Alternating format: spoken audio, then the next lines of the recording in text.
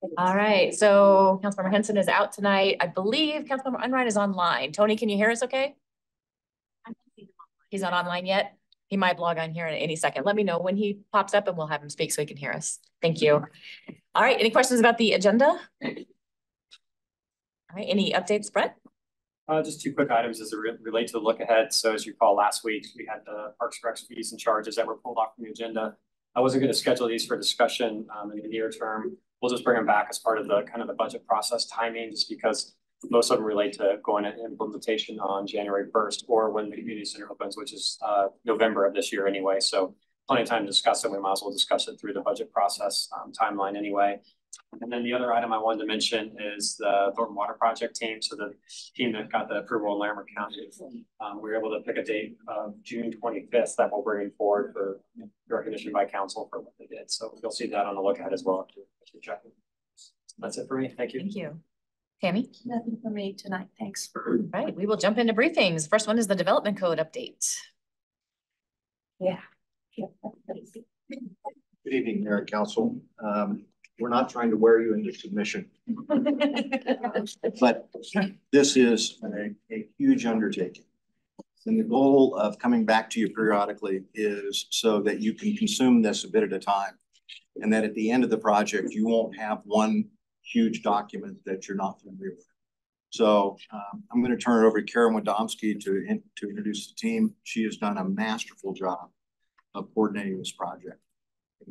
Thanks, Randy. So again, I'm Karen Wadomski, and good evening, everybody. Long Range Planning Manager. I'm joined tonight by Lori Height, Senior Planner for the city, and then our consultant for the Development Code, Jackie Berg, is here. She works with the firm Housing Leading.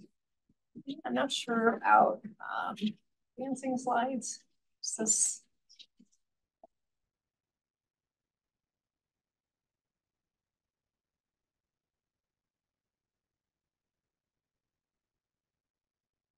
Okay.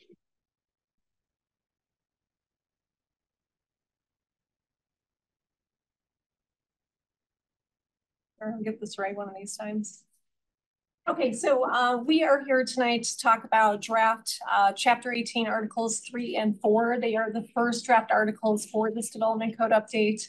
If you recall, we came to you last month in April to give a background education on zoning to prepare you for tonight's discussion, and also got council's direction on some of the high-level policy decisions that we needed to make to come to finalization, not quite finalization, but at least wrap up the draft, the first article of the draft. So tonight we're going to go through a pretty long overview, as Randy had indicated.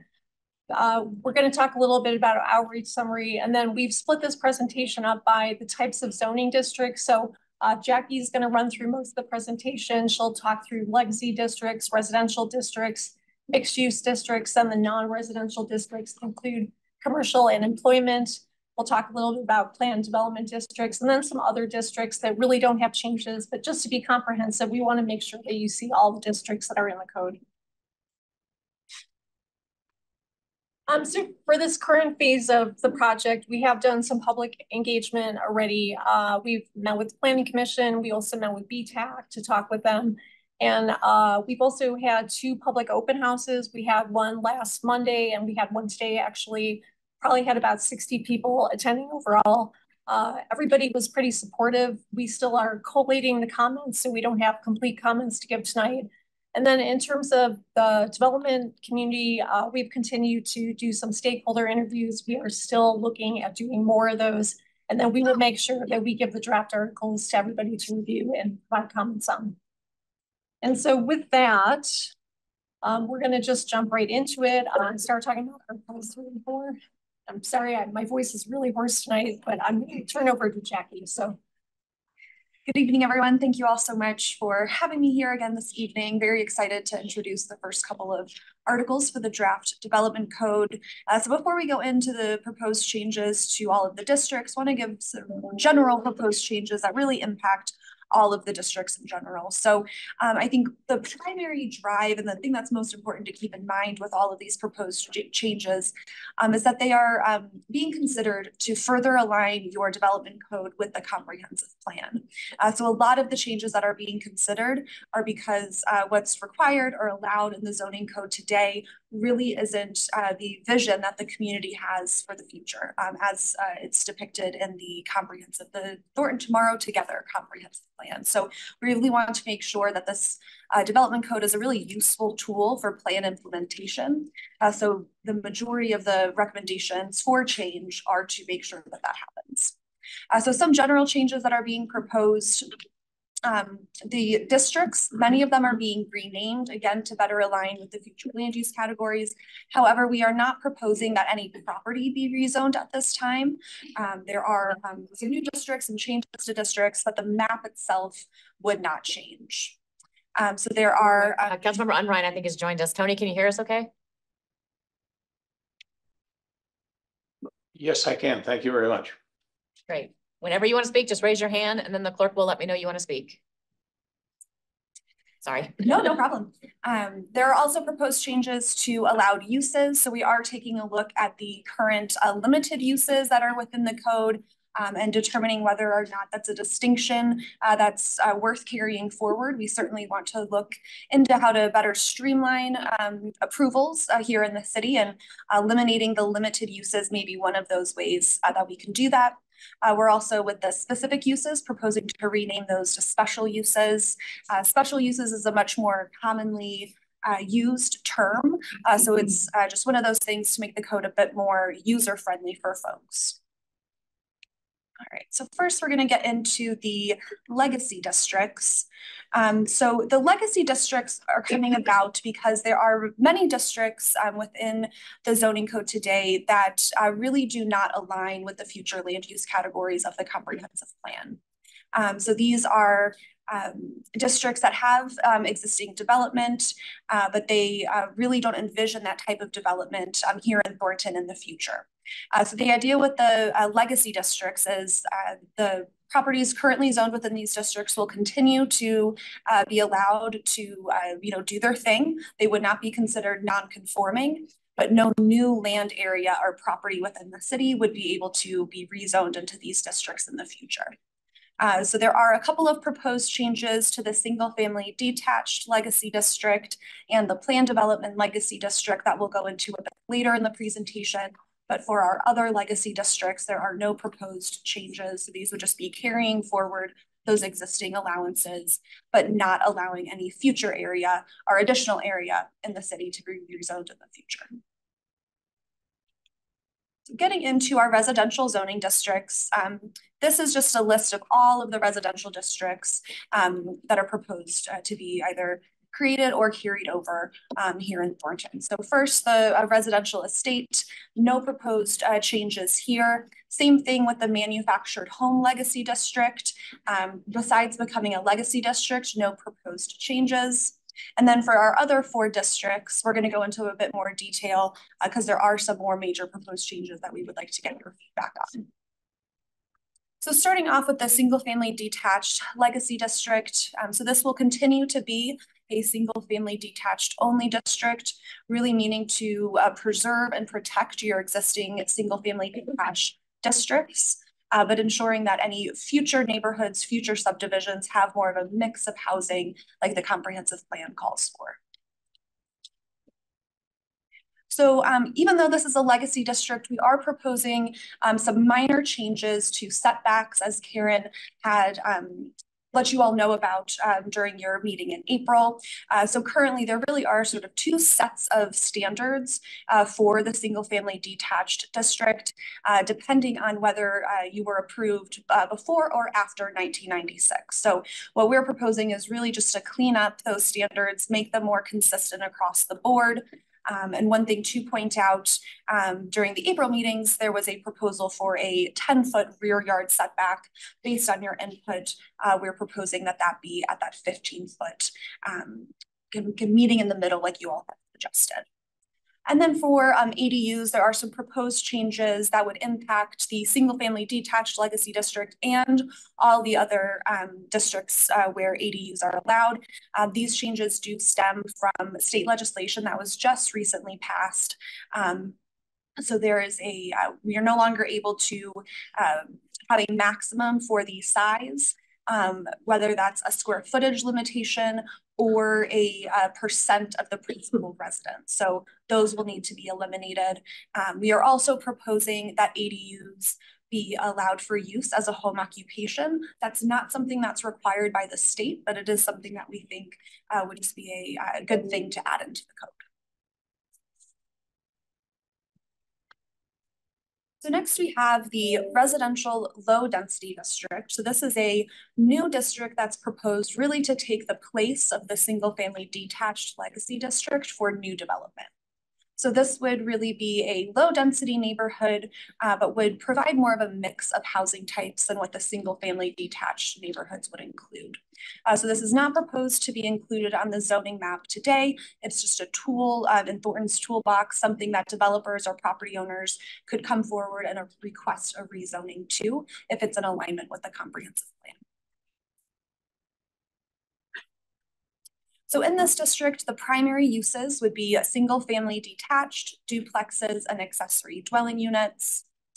Some of the changes that are being considered are smaller minimum lot sizes.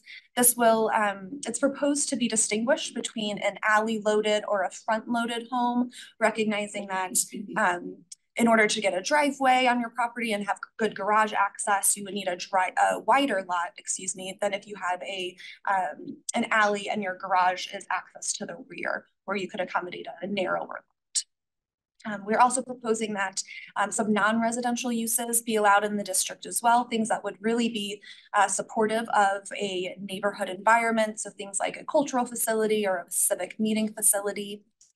Other types of uses as well, like accessory commercial use units would be allowed as limited or as a special use.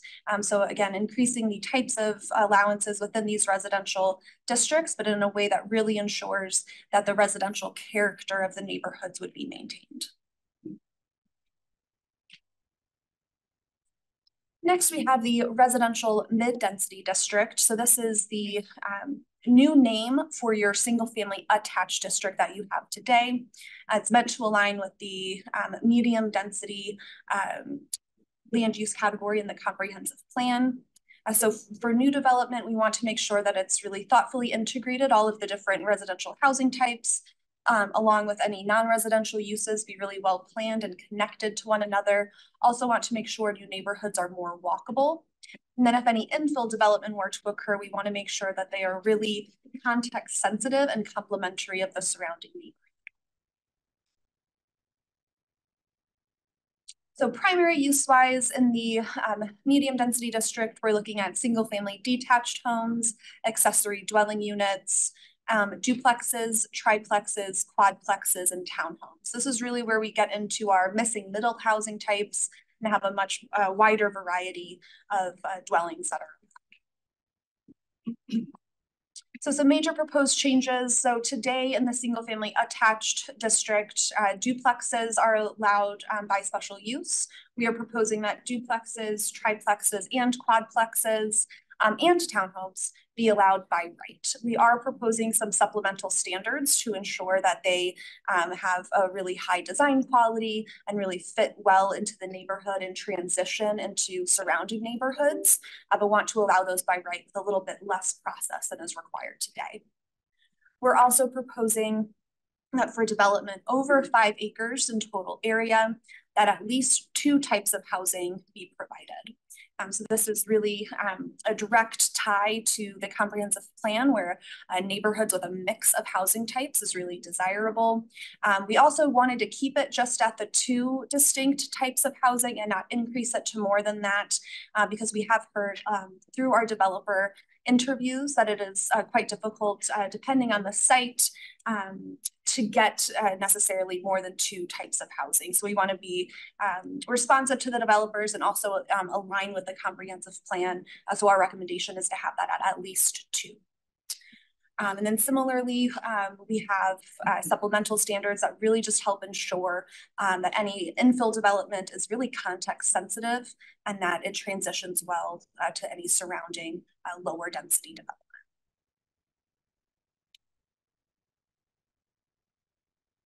Next, we have the residential high density district. This is the renamed version of your multifamily district. So this district is meant to accommodate much higher density neighborhoods, but really expand the types of housing that are allowed or accommodated, especially near your commercial uses. So currently that multifamily district really only accommodates pretty large scale multifamily buildings and complexes. So we're really looking to kind of expand that, enhance the district to allow for a bit more housing as well. Again, for new development, we want it to be much more walkable and connected to its surroundings. And then anything infill development wise just needs to be really context sensitive. For allowed uses, all of the dwelling types that are allowed in the other lower density districts would be allowed with the exception of single family detached. That really lower density housing type we're proposing to not be allowed in areas where we would like to accommodate higher density housing, really preserve lower density for those appropriate areas and higher density for those appropriate areas. Some other additional uses that are being proposed would be residential above the ground floor and live work units.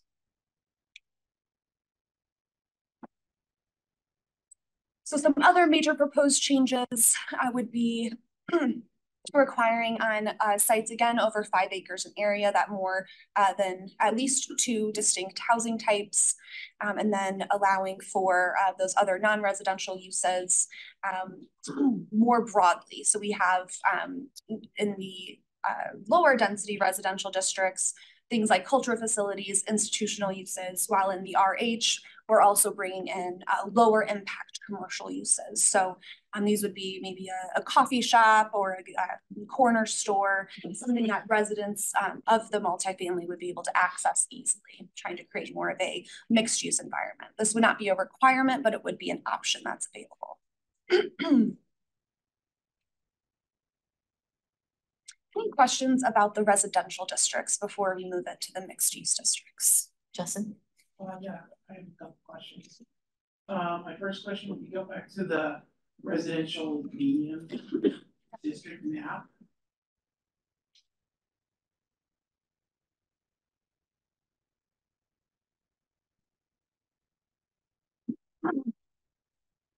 Notice, hard to see it there, but I've got it here on my computer. I've noticed that you have proposed making residential medium the area that includes the RTD bus station on 88th and like 25, and also the North Star School.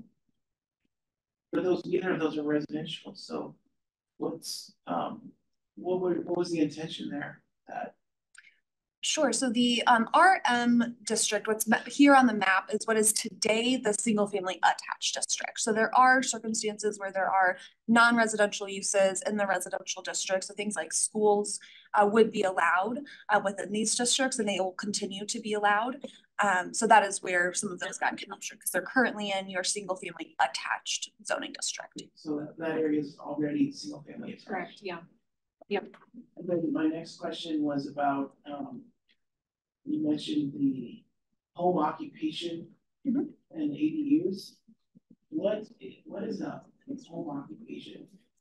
Sure. So a home occupation, it would be someone who's working out of their home, not like, so I have an allowance to work hybrid, right? So I'm working partway in an office, partway at home.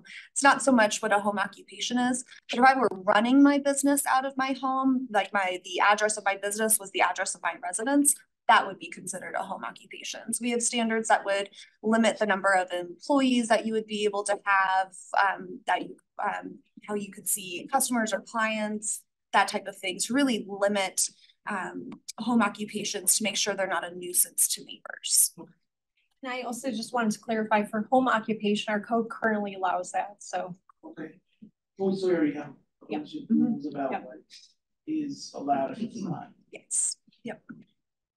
That's all. Any other questions? Advance a little bit here.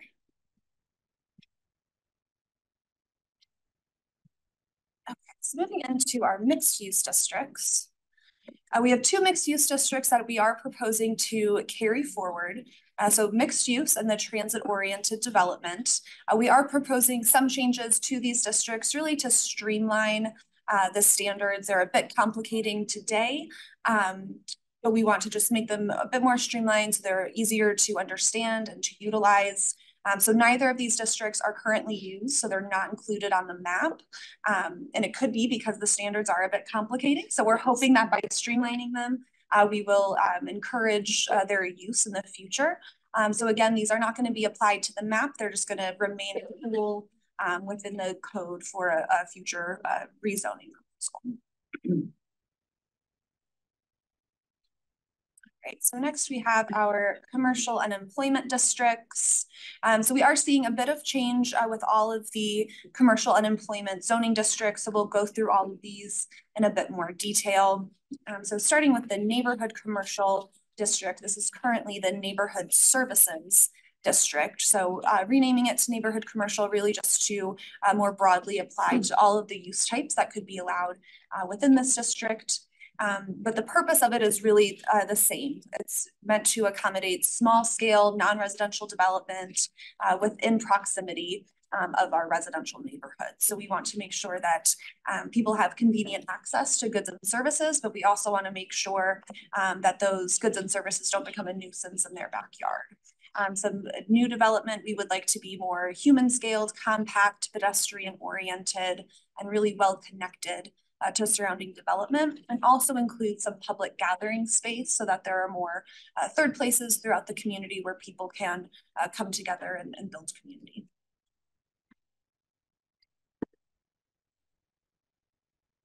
In terms of allowed uses, the primary uses would be small scale businesses really trying to control impact by controlling size. So less than 3,500 square feet, retail, office, restaurants, etc. There are some low impact businesses that would also be allowed without any size restriction. So banks, medical clinics, and personal services. Or some new uses that are proposed to be allowed as well, including artisan manufacturing. This would be really small scale production, often like someone who works with leather to make purses, or a small scale chocolate manufacturer. So they do small scale manufacturing and also have a retail component on site.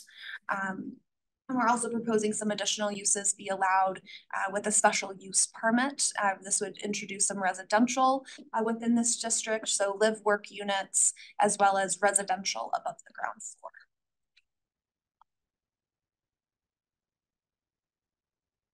Some other major changes that are being proposed, I think one of the biggest ones is we're proposing that drive-throughs no longer be allowed. This is probably one of the pieces of input that we heard from the public, the loudest and the clearest. There was no desire for new drive-throughs, especially in proximity to residential neighborhoods. So that's where this proposal for change is coming from. We're also proposing some new site orientation standards to make sure that new development is much more pedestrian oriented, really is more vibrant with additional patio dining, and making sure that parking is being screened and isn't so visually prominent. Again, we have supplemental standards proposed really to help make sure that the non-residential uses in proximity to neighborhoods aren't a nuisance. So things like limiting hours of operation, limiting the amount of retail sales of goods being required on site. So these are actually benefit to the community that is surrounding it. Quick question. This is just for the neighborhood commercial, right? Because one of the feedback pieces we heard from businesses was that after COVID, all of them want drive-through now because DoorDash is so big. They need people to be able to come in quickly and get out quickly. So will there be extra parking requirements that we can do for commercial in order to address that piece of it so that people can get food to go? Certainly. So we will definitely address as part of the next set of chapters that we develop, access and mobility. So things like parking, making sure that there are, if you're going to have curbside pickup, we have dedicated spots just for that. All of those types of issues will certainly be addressed. And then in our other districts, which we'll get into, the general commercial and the regional commercial, you'd still be allowed to do drive-throughs with a special use permit. So this is really making sure that in our neighborhood commercial areas where we don't have, major roadway corridors to handle the traffic that a drive-through would really generate, we don't have that kind of issue. But in the areas where our infrastructure is really built out to support that traffic, that's where we're accommodating these drive-throughs. If you remember the map that was up there, the neighborhood commercial is fairly Very small. Yeah. Yes. Justin? Supplemental standards about limiting the hours of operation on outdoor seating and bars when adjacent to residential. What does adjacent mean? Does it literally mean right next door, or is it some sort of prescribed radius or buffer? So the way that we've written it, it would be if you have a lot line, a shared lot line, but we could certainly revise it if you have concern that it maybe needs to be an expanded area beyond just, an adjacent lot line with a residential use. I would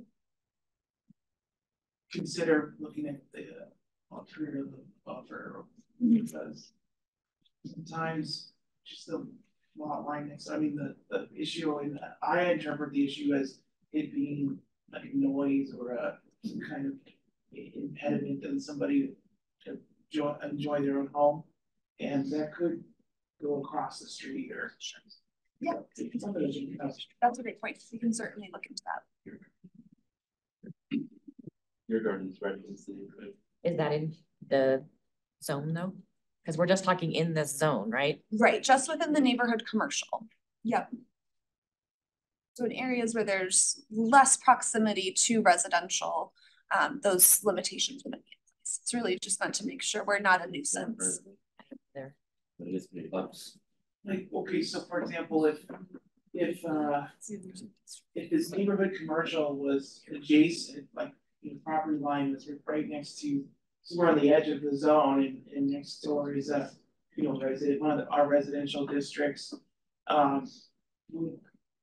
Even with this definition of adjacent, would that still apply because it would be, even though it's in a different zone?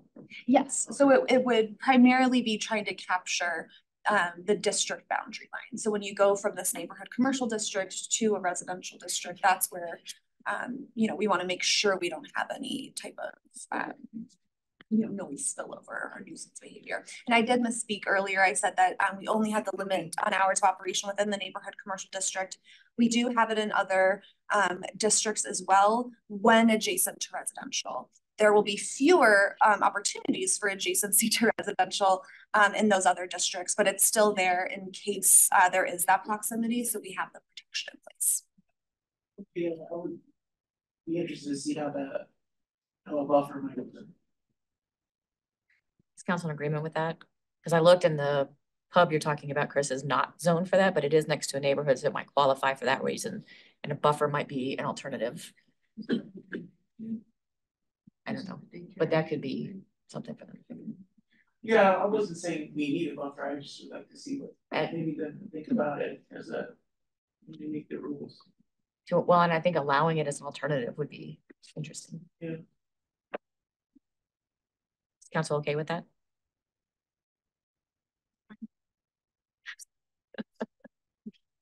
I see some nodding heads. Yeah. Right. So moving into the general commercial districts, this would be more of our mid-scale shopping areas. So think about like a grocery store, shopping center, something more small scale, community serving. This is really meant to make sure that we have all of the different use types that are necessary here within the city, make sure that we have these areas preserved for the long term. And again, for new development, want to make sure that that's more pedestrian oriented and better connected to surrounding development and include more public space.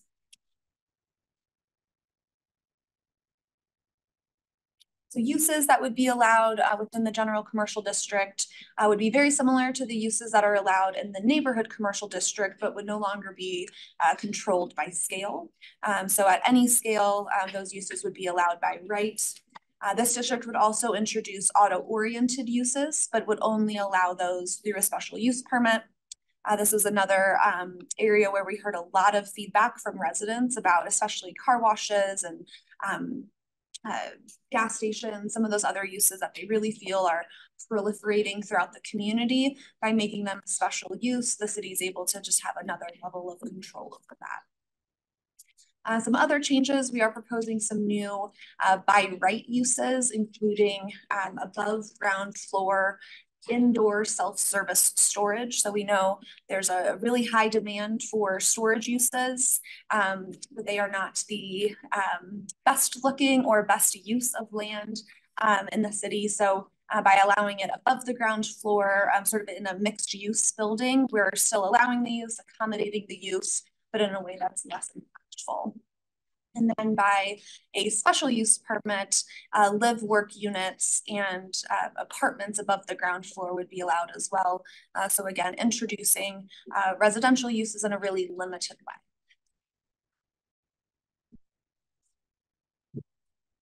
Some other major changes that are being proposed, again, site orientation standards, very similar to the neighborhood commercial district, really proposed to help make these shopping areas more pedestrian oriented, easier for folks to drive to, park their car once and walk around rather than having to get in their car and drive between each of their destinations.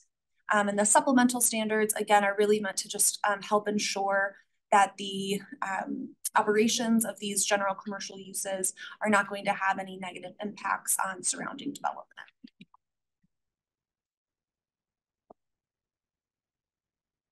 Last but not least, for our commercial districts, we have regional commercial. So this would accommodate our really large scale region serving non-residential development.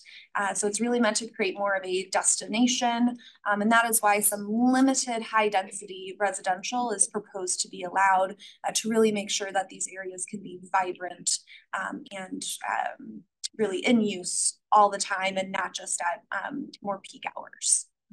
So new development in this district, we really want to concentrate along I-25 and E-470 to make sure that there's convenient access for minimizing any traffic congestion while still ensuring that there are good site connections to internally and externally for people who are walking or biking to the site. So in the regional commercial district, this is where you'd have the most uses allowed by right. So all the uses that would be allowed in the general commercial district, as well as some auto-oriented uses would be allowed by right here. Breweries, wineries, distilleries, more large scale would be allowed in this district as well. Some of the uses that we are proposing remain special uses, include vehicle fueling stations, so gas stations and drive-throughs. Distribution warehouse we know is a important one to have some additional level of scrutiny over. It's just very clear in the comprehensive plan, so we're proposing that that be a special use as well. And then again, our supplemental standards really just making sure that everything works well on site and with its neighbors.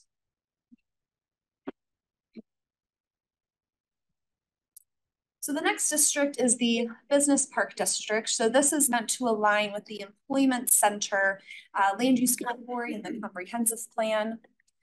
It's meant to accommodate clustered areas of primary employment, really supporting more of a park or campus type of development pattern. And we want to make sure that new development would vary in intensity with higher intensity developments located along I-25 and E-470, really try and keep those higher intensity uses closer to the highway.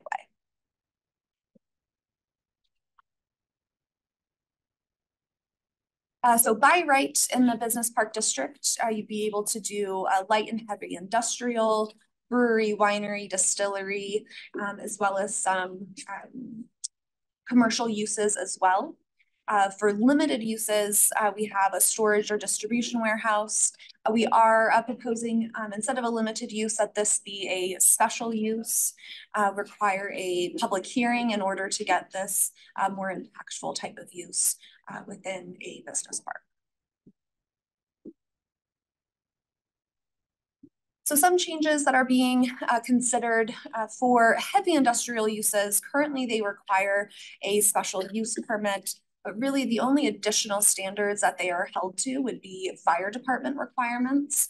So we are proposing that they be allowed by right, still be held to all of the fire department requirements. So there wouldn't be any kind of change in the standard. It would just be streamlining the approval process. We are also proposing, again, with the distribution warehouse, that this only be allowed in specific locations as detailed in the comprehensive plan. And then another big change would be drive-throughs. No more drive-throughs in the business park zone, really keeping those within our commercial districts. And then for our supplemental standards, we are restricting the warehousing based on the size of the warehouse in general. So if you are 150 square feet or more, or you have a higher ratio of dock doors, then you would be considered a distribution warehouse and you'd only be allowed in a more limited location than if you were smaller or you had fewer dock doors, you'd be allowed in a broader area. Any questions on the commercial and employment districts? Yeah, just one. You mentioned pedestrian oriented a couple of times. How does that translate to like actual code? So like what things are included with that? You say this is pedestrian oriented.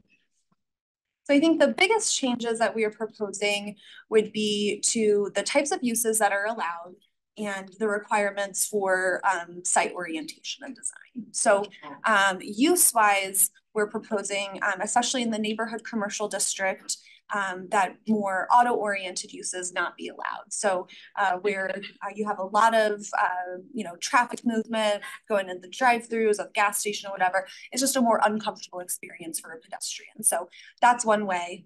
Another is by the site orientation standards. So if the as a pedestrian, if you have to walk through a huge parking lot to get to your destination, it's not going to feel as friendly or as if that development is oriented towards you than if the building was located closer to the street and the parking was to the side or to the rear of the building. So really just trying to switch the orientation of, everyone's gonna drive everywhere and the only way our developments are accessed are by driving to, we also want to cater to pedestrians and bicyclists as well. Okay, thank you. Chris? It's actually taking a step back to section 3 of those. So part of this commercial and mixed use. Why aren't we creating, or I understand that there's no mixed use currently, but is there any reason why we don't just designate some areas and just have it rezoning? I can answer that. I mean, it's up to council. If council wants to actively rezone the property, we can do that. That hasn't traditionally been for Thornton something that we really wanted to pursue just to protect property owner rights. So, we haven't actively pursued that. It just hasn't been the direction that we've gone in the past. So, but if council wants us to pursue that, we can certainly reach out to property owners, but it definitely would involve a process. We wouldn't just want to do that without consulting that property owner, so. Okay, so. Oh, hold on, we got others that press their button. Justin? So just so I understand that right, then it's normally what happens is somebody comes in with a property who's interested in doing something, and then that's when the rezoning instead of paying for the rezoning this ahead before there's any interest, right? That's absolutely correct. So the city doesn't ever go out unless it happens to be city property. So if the city owns a property, we might go out to rezone it, for example, for parks and open space or something. But other than that, we wait for a property owner to come to us and submit a rezoning application. But also address too in terms of the mix of uses, because we have incorporated allowance for residential and commercial districts and commercial and residential districts, we are also getting to that mix of uses So essentially, if you look at most of the districts, there's allowances now and sometimes even requirements, you know, in a few of the districts to actually have more of a mix of uses. So that's kind of how we thought without actively rezoning a property, we could get to that. And that's a pretty common practice, right? Like, Yeah. I guess I was gonna ask this later, but Chris went down the path of mixed use. Would we, how are we gonna incorporate these mixed use, all these new zoning codes to satisfy the requirements by HB 1313?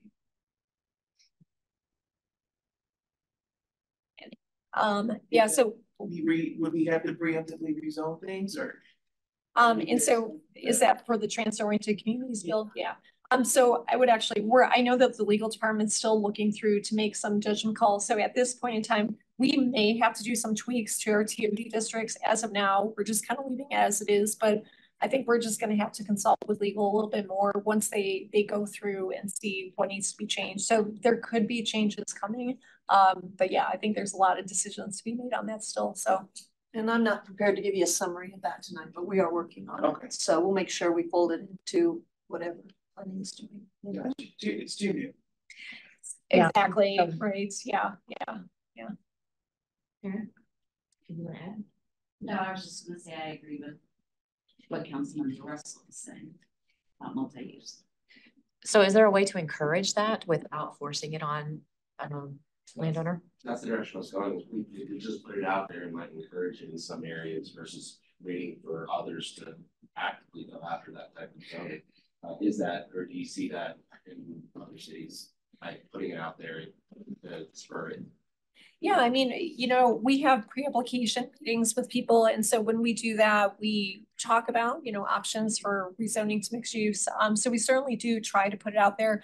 The city has stationary master plans for each of our station areas for TOD, the transit-oriented development. So we have worked with property owners in the past to try to get them to rezone to it. They haven't necessarily been receptive.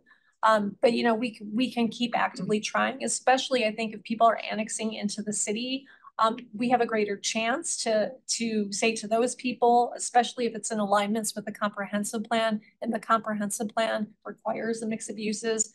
We have great latitude, I think, in that aspect to say, if you want to annex into the city, you have to align with the comp plan, and here's the zone district that you would have to use, this mixed use district. So for us, I think that's probably our best bet for property annexing into the city.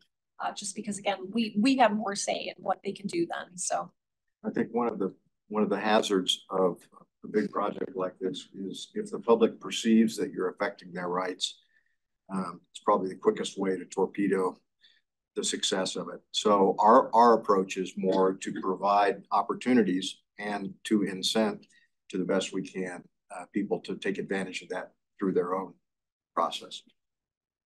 One thing we could consider, like on the screen here, it says with a special use permit, you could get multifamily above ground floor commercial. Perhaps at your direction, that could be allowed by right rather than special use. So it'd be easier for folks. There'd be less process involved with getting that type of mixed use development within the districts that you already have zoned on the ground. What would be some cons for that if we were to change that use by right? I mean, you do this very frequently. What's your opinion on that? I think the only thing that we would want to probably take another look at are the supplemental use standards to make sure that we're getting ahead of any issues that there might be with, you know, resident parking versus commercial parking, you know, that type of thing where, especially I think if you were to redevelop an existing commercial center to include mixed use and multifamily above the ground floor. We just want to make sure that we are addressing any of the issues that could come across of trying to reuse an existing commercial site for that type of use. But I think we could certainly cover that in supplemental use standards.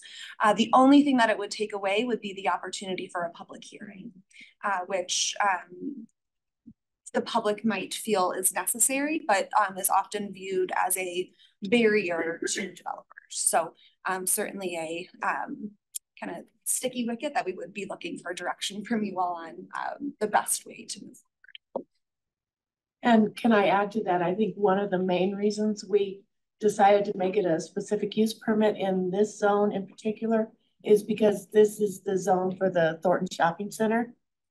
And so we didn't want to put it out there that, oh, this is just a use by right, and we're afraid the neighborhood might get stirred up thinking that you know, we're going to put apartments at the Thornton Shopping Center, which we've heard frequently that they don't want residential at Thornton Shopping Center. So to clarify that, it would still be an option, but it would have to go to public hearing for that to happen. Yeah, and just clarify, so that's for the general commercial, general. Right, just this general. Public will butcher them, but that's Justin. Jessica pushed her button. Oh, sorry. I was gonna say, I appreciate the intent behind what you're saying, but when we give a special, when we turn a special use into a use by right, that's when we get ourselves into trouble, because we can't argue anything because now it's a use by right. And so I would rather always have a public hearing, because in any case where we've had a contentious public hearing, the developer has come back and adjusted or changed, or we've come to some agreement where we did have a more meeting in the middle project. And so if it's a use by right, they get to do what they want and we don't get to say anything. I'm disagree with it, but that's where I thought maybe if you utilize the mixed use, then would create those areas around the city in which we could see future development going in. Yes, it's not difficult to do to get the rezone, but still, there's always the ability to, like you said, have the special hearing, but we can target undeveloped areas around town that maybe are closer to transit, then we can encourage it that way without having to create those public. Maybe that's a good question for legal. Is there a way to kind of meet in the middle on that, where new development has it as a use by right, but redevelopment doesn't?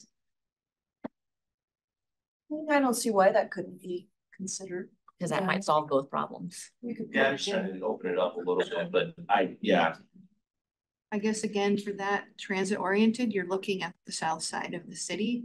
And if we don't have the ability to have a public hearing on those things, then our constituents are not going to be happy with that. Because there's still parts in Ward 2 and Ward 1 around the transit area that are not developed. And so it wouldn't be redevelopment. And I would be very hesitant to just say, yep, put them all in right there because it's TOD. Well, I wasn't targeting TOD though. I said, well, you just said TOD. I said if it more transit areas where using like the Line, East Lake area, thinking about that is not, I would consider that South Thornton, 124th. You didn't specify, so when you said TOD, I just thought of areas where transit's easily accessible. That's all bus routes, trains, things like that. Not specifically, not specifically TOD, but we have. Would there be a way to do an off ramp like we've done in some other of our regulations where the council can have the choice to do a public hearing? Or does it have to be a one size fits all? Because some areas there may not be any concern, like East Lake is probably one of them, but other areas in South Thornton, it may be a huge concern, like Thornton Shopping Center. Yep, that's also an option we can consider as you develop it. Yep.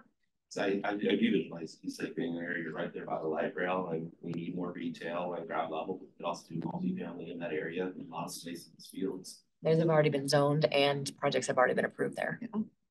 For that though, multifamily mixed use.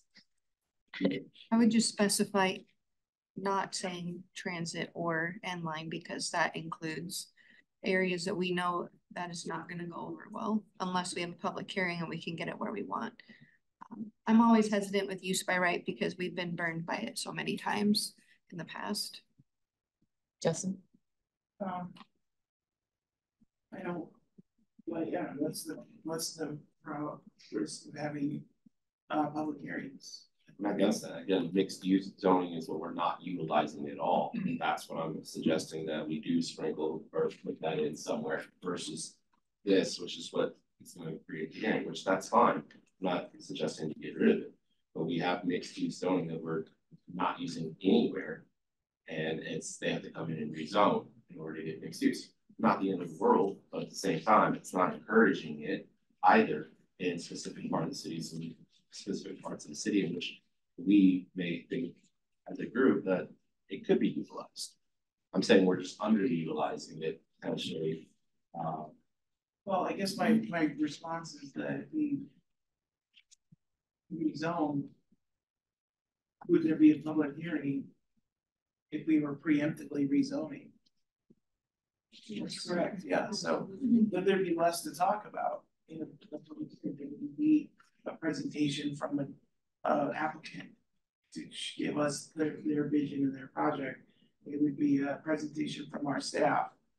So there'd be less things to discuss in the public hearing.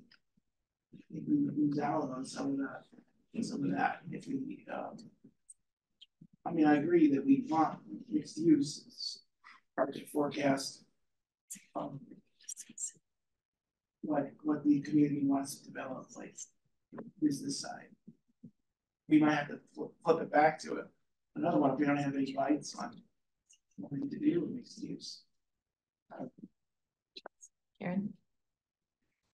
You had said regarding Chris's comment that we could say all new development, but not existing, or what was the verbiage that you had said? I didn't use the verbiage. I think it was redevelopment. Yeah, redevelopment versus. Question. Yeah. Question. So, Right.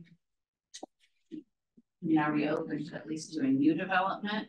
I think putting the verbiage in the code opens it up to at least giving people the idea that we're looking for mixed use. There's some way we can include it.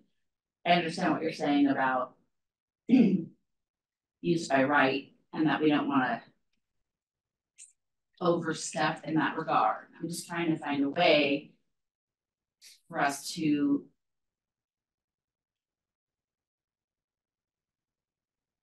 know the fact that that's something we're looking for.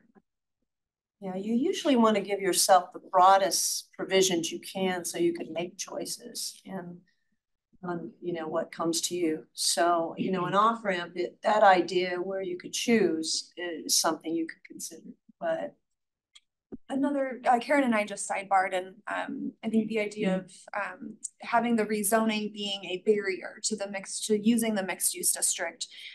We had thought perhaps when we get to the processes section, we could take a look at perhaps an expedited rezoning to the mixed use district. There's currently expedited processes for other things. So perhaps we could look at if there's a specific target districts that we really want to encourage rezoning into, perhaps an expedited process for that. that's a good solution. And that would be actually listed so that. Exactly. Yep. So you have less process to go through if you want to be in this mixed use district versus if you wanted to maybe go to the residential high density district. Yeah, and one clarification, that won't go into this article about the zoning district. So when we get to it's actually towards the end, when we get to the article that talks about applications and development review process, we would consider it then, and we would talk to all of you about what that looks like, so. Justin? So that sounds like just incentivizing people through Yep. an expedited process, which we know we hear over and over that they want an expedited process. Yeah. I like that. I do have a question. It says we've never used mixed use zoning, but we have mixed use projects. So how did that play in? Because obviously people had the same idea, but didn't use the mixed use zoning. That's through plan development. Okay. So it's just used a different way, not necessarily not used, but just used differently.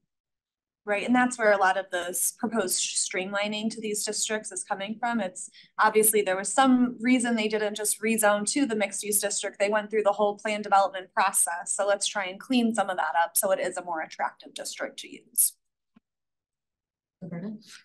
I was just wondering if there were any other incentives besides the expedited process for mixed use that would be utilized or could be utilized or we are utilizing.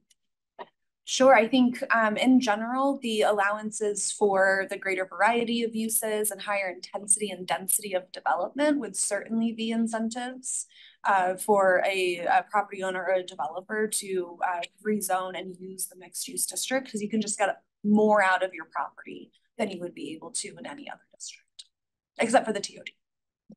So that would be other ways that we could like include language that would Yes, yeah, and I think just kind of encouraging. advertise that we're like really excited about that. Yes, exactly. I think we can certainly take a look too at the purpose and intent statement and maybe try and bolster that language up too, and really make it as a kind of priority district for the city. So I'm hearing consensus agreements that we are supporting mixed use. We want to figure out ways to incentivize it, but not necessarily remove our ability to have a public hearing when needed. Yep. Is that clear enough? Yep. I think it makes sense that in the commercial districts that are on the ground today continue to require that public process. And then where we want mixed use and where it's where we have that rezoning, even if it's an expedited process, we'll still have a public hearing. That's, a state requirement. So yeah, I think that we definitely want to keep that public process while finding ways to incentivize mixed use. We can do that. Thank you. Thank you for the creative solution solving. Mm-hmm. Got a lot of listen to go through, no worries.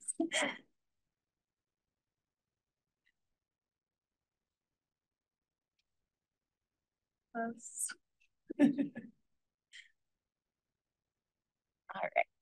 right, so planned development districts. So you all are, I'm sure, painfully aware of the current planned development district process. So we are proposing that the current planned development process and district be transitioned into a legacy district. So no new land would be zoned to the PD. They wouldn't use the old planned development district process moving forward. If you've been approved as a PD, of course, those standards would remain in place. But really what we heard through all of our stakeholder interviews and conversations with staff is that the plan development process that you all have today allows for the creation of custom zoning for a parcel that then requires staff to administer hundreds of different zoning codes rather than just the city's one zoning code, but also doesn't really provide a lot of good, fair certainty to the developers, to the residents, because everything can be negotiated, right? There's no starting point for anything. So instead of that old process, we're proposing instead to use an overlay approach. So the standards of the base district would be used as the starting point. So let's say I'm in the mixed use district and I want to do something that's, cooler, more innovative than that zoning district would allow. But in order to make it, pencil out, I need my buildings to be a bit taller, or, I need some change in maybe parking requirements or whatever. So I would propose I would use all the other standards of the district, propose my deviations to those couple of standards, come to you all and say, this is my proposal, and these are the benefits that it's going to bring to Thornton. They'll be tied directly to goals that the city has. So it could be sustainability or affordable housing or whatever those are. We're still working through what those detailed review criteria would be. But they would be asking for those deviations from the code in exchange for those benefits to the city. So, if you're not doing something better for the community, you need to use our new zoning code and meet those standards. So hopefully that will make sure that any deviations that you all are considering from the code is really because it's for the benefit of the community and not for the benefit of the developer or the property owner. And then it just provides more fair certainty to everyone involved because we have the same base set of rules that we're starting from. So we're really hopeful that this is going to help resolve a lot of the issues and concerns that folks had and some of the frustrations that I think were felt with the development process that I think are so much tied to that fair certainty and what you can and can't do and what can or can't happen on the property next door to you. In a previous conversation, we talked about 75% of the cases that come forward are PD cases. PD cases require a great deal of upfront work by the applicant. And that is a part of the frustration that I think we've all had in these things taking so long, because as was mentioned, you're negotiating every step of the way. And to have some base standards makes that clearer. I think it's more transparent to the questions on our proposed changes to plan developments. This is the biggest complaint I hear from developers, so thank you. Yeah, we're really hopeful that with the new district standards being really what's reflective of what's in demand in the market, they won't even need to use the PD process moving forward. It'll just be if they want to, not because they have to. That's the goal. All right, so last but not least, we have our other districts. So we have some additional base zone districts that we're not proposing any changes to. You will notice there's a name change that's proposed for the civic institutional district, but this is not a district that's currently zoned today, so it will not impact any currently zoned properties. And then our East Lake districts, we are not proposing any changes to those areas, as we know that they're more sensitive part of the community. We want to make sure that the standards that were put in place with those residents remain. All right, I will pass it back over to Karen. Okay, so in conclusion, staff would like to move forward with any changes that you have recommended to us today, finalize the articles. And what we're proposing is to move forward resolutions for Article 3 and 4 to go through the Planning Commission and City Council, hold public hearings just for these two articles, and ask you to approve those articles. I do want to clarify that the approval doesn't mean adoption. So this wouldn't go into effect right now. Adoption will occur through the final ordinance of the entirety of Chapter 18 in summer 2025. But basically, we just want to get council's buy-in that, yes, this is the correct way we want to move, so we can move on to the next articles and feel assured that this is what council wants to see. So if council's agreeable to that, we do already have the public hearing scheduled, so we would move forward with that. Yeah, so that's pretty much it. If council had direction on that, and again, happy to answer any other questions, then we can move on to just a few next steps as well. Any objection from council, given the feedback we've given on this section tonight? That doesn't preclude you from revisiting some of these issues, but because Absolutely. The code is kind of built on this, we need to have some of this identified before we can go forward. Yeah, absolutely. And I do want to say, we do expect that as we move forward, some things probably do need to be revisited, and there will be slight tweaks to things. If there are substantial changes to anything that we talked to you about, we would absolutely talk to you about that again in the future. So, all right, so next steps. Oops, I gotta change this.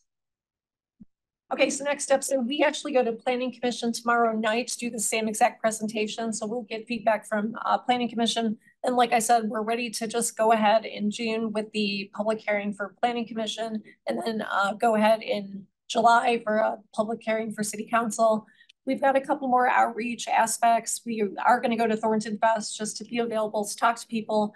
We have another Thornton Joint Task Force meeting coming up in June. So that's the Home Builders Association. And we will talk to them about the articles. We'll give them the opportunity to review the articles, provide any comment or feedback. And then we move automatically right into the next phase. It's going to start pretty soon. We're going to be looking at 4 new articles that deal with more development standards, design standards, landscaping and buffers, and then access and mobility looks at things like parking and other aspects. So that'll start soon, and then we'll be coming back to council to start discussing those as well. So that's it. Any questions from council? Thank you very much. Oh, thank you so much. Thank you. All right, next item is discussing potential charter amendment ballot questions. Yes, I'll kick us off on this one. Erica Delaney-Liu has drafted these questions, and along with the city clerk's help, and we have consulted on with Sursa, our risk manager, on these questions too. I did send the ballot questions as drafted to all of council, and I haven't had any comments back from you. So if you have any comments, we would appreciate receiving those tonight.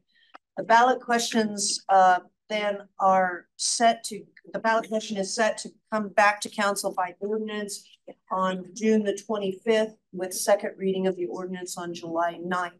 So it's already scheduled on your look ahead, if we can agree on the language here tonight. So with that, I'm going to let Erica walk you through the ballot questions as currently drafted. All right, good evening, everyone. As Tammy just noted, we're following up. We were last here on April 2nd to discuss the original question that was posed to staff was a ballot question that would change how council vacancies were filled, moving from council appointment to fill the remainder of the term of the vacancy to holding either a regular or special election to fill that vacancy.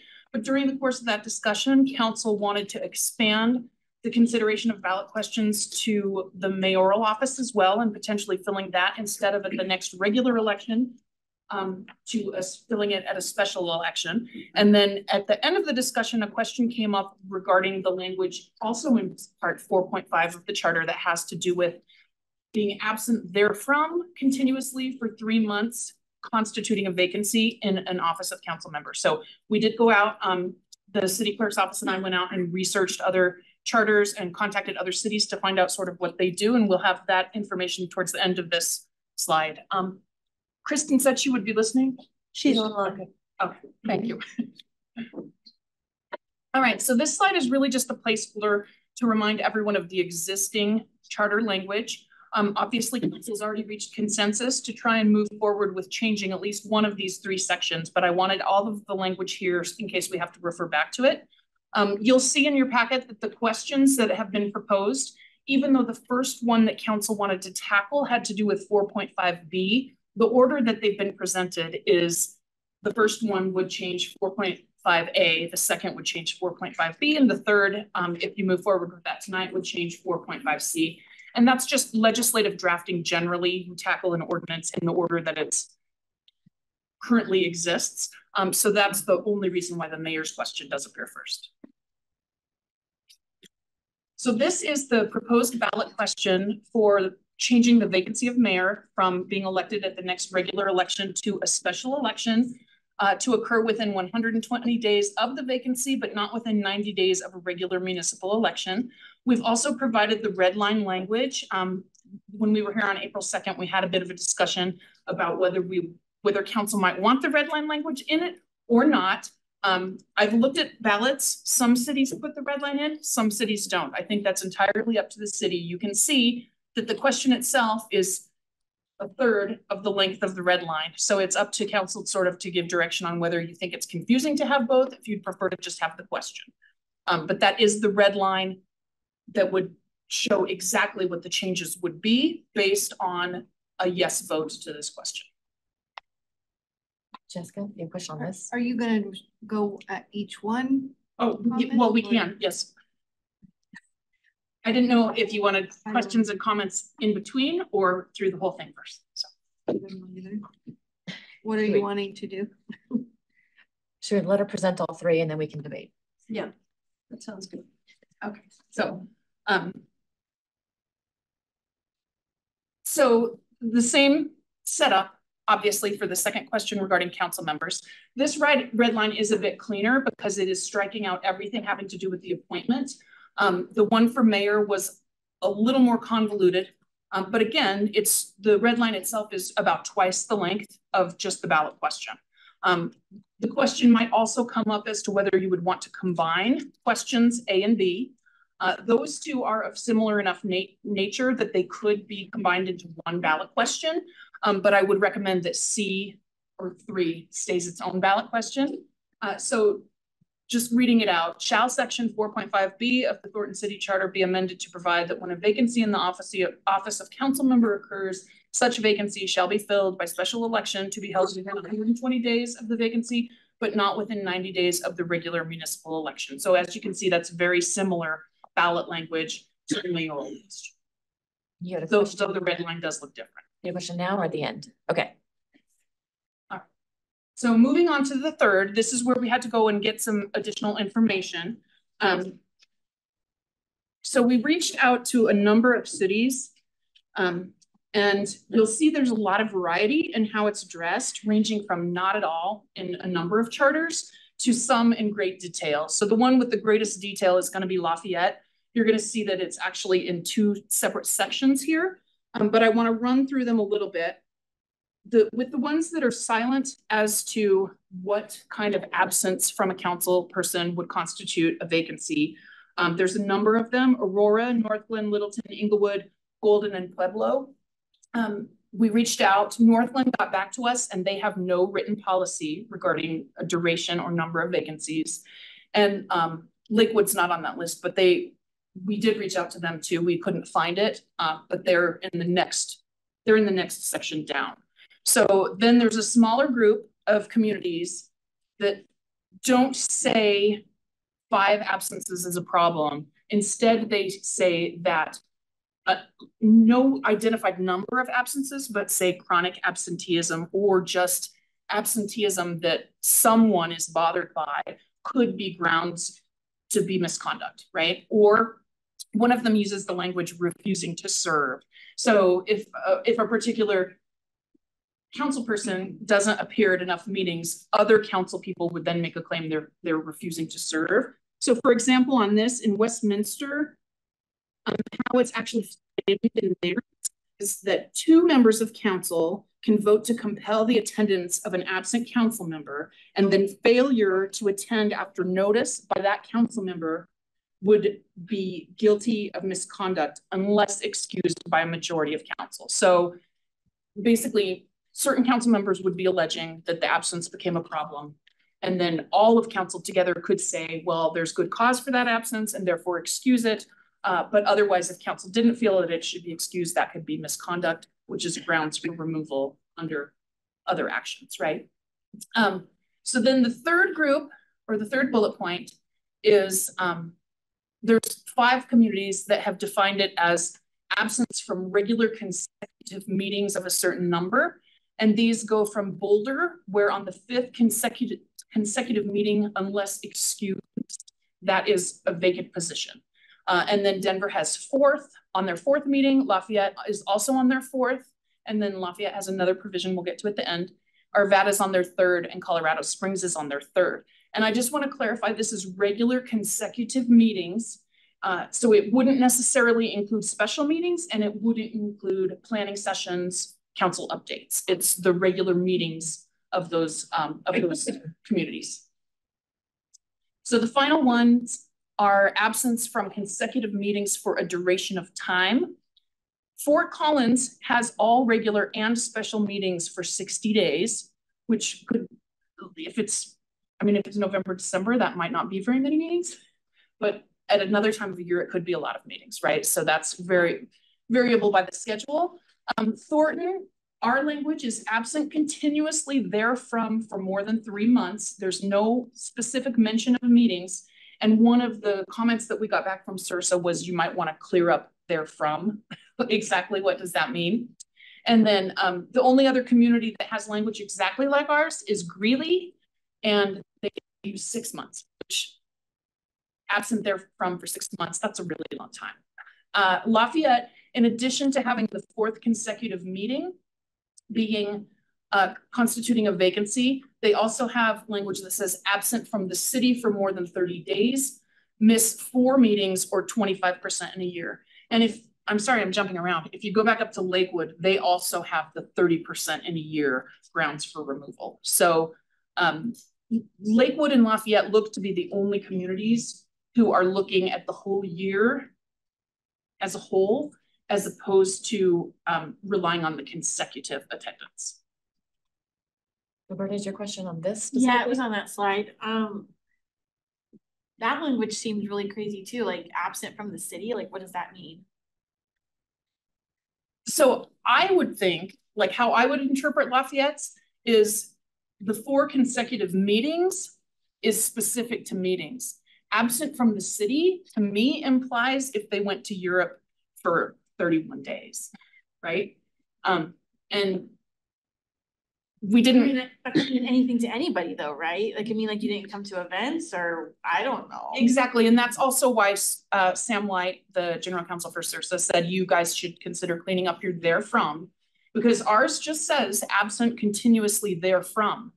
Does that mean in the city? Does it mean meetings? Now is the opportunity to clean that up. Yeah. So with that being said, this proposed ballot question is really just a shell, right? And we need council direction and discussion whether you would want to change it. So this would just be if you decided to take the easiest road and change it from absence constitutes a vacancy from 3 months continuous absence to 2 months, right? That's easy and quick, but it doesn't clean up the therefrom problem. And it also has no tie to the number of meetings, which is why I've also highlighted in the current charter language, or is absent continuously therefrom for more than 3 months. So if you just change that to 2 months, you still, it's subject to debate what that means. And so the suggestion would be what, to clarify which meetings and yes, consecutively or not?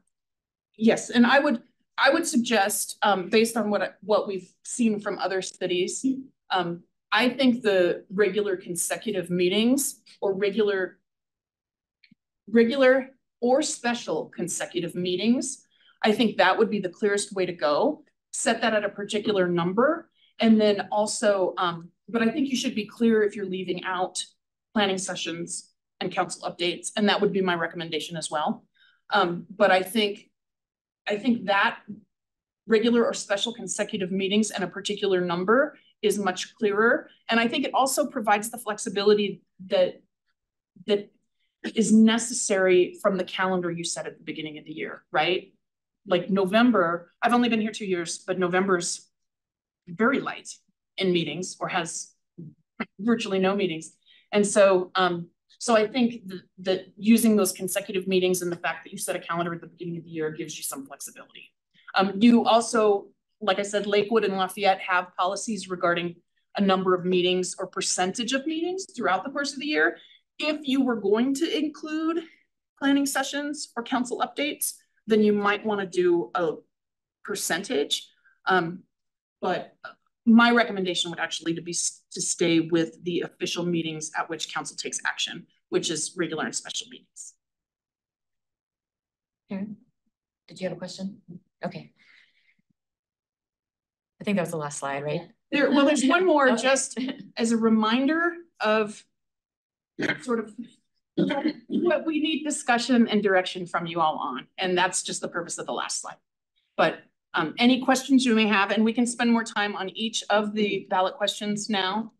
I apologize, I was just in a hurry after the last presentation. Karen. So I wanted to, before we start talking about any verbiage, I want to propose, so a couple things. One is that we have a lot of things on our charter that need to be going to the ballot. And I believe we should be taking a thorough look at everything that needs to be changed. I would like to propose, and we're not going to vote on this tonight, we're going to vote on it in this council meeting, but I would like to only have one ballot question this year. And that would be the appointment process.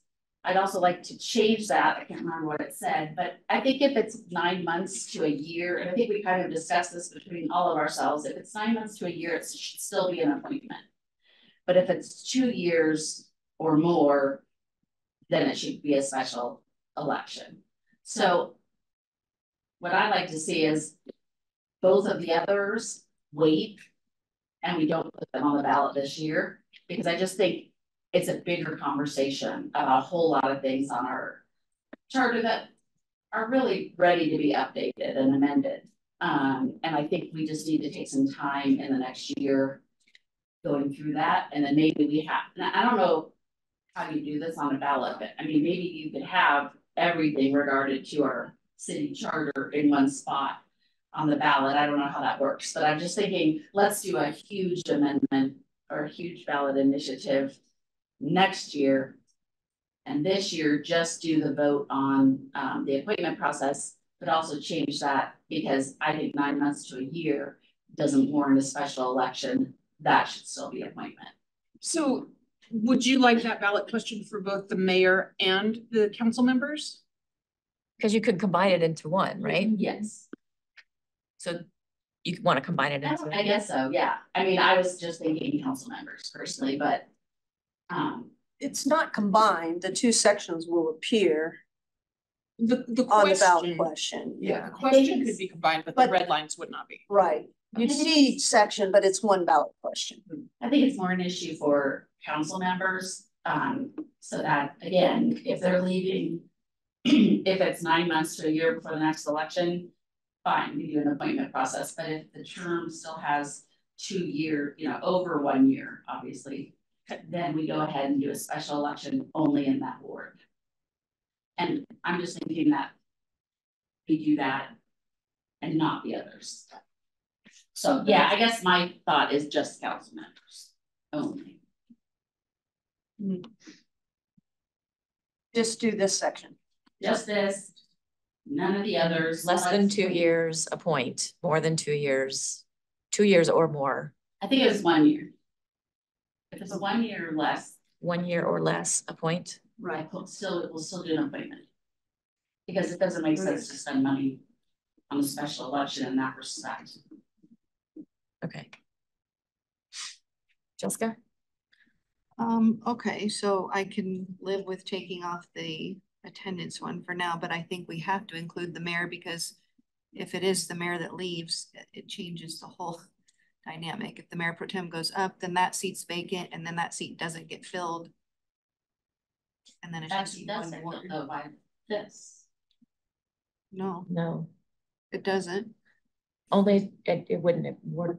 The seat would be empty until the next election. The mayor pro tem would become the mayor. The council seat would then be empty until the next election. So I kind of feel like we have to include the mayor. I'm okay with combining.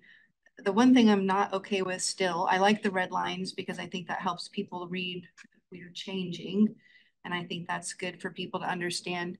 I still don't like that there's no mention of, and I know it's not a tax, so we don't have to, but I feel like there should have to be something in there that says at a cost to the city at the very least, because most people are not going to understand or read whatever information we're putting out there.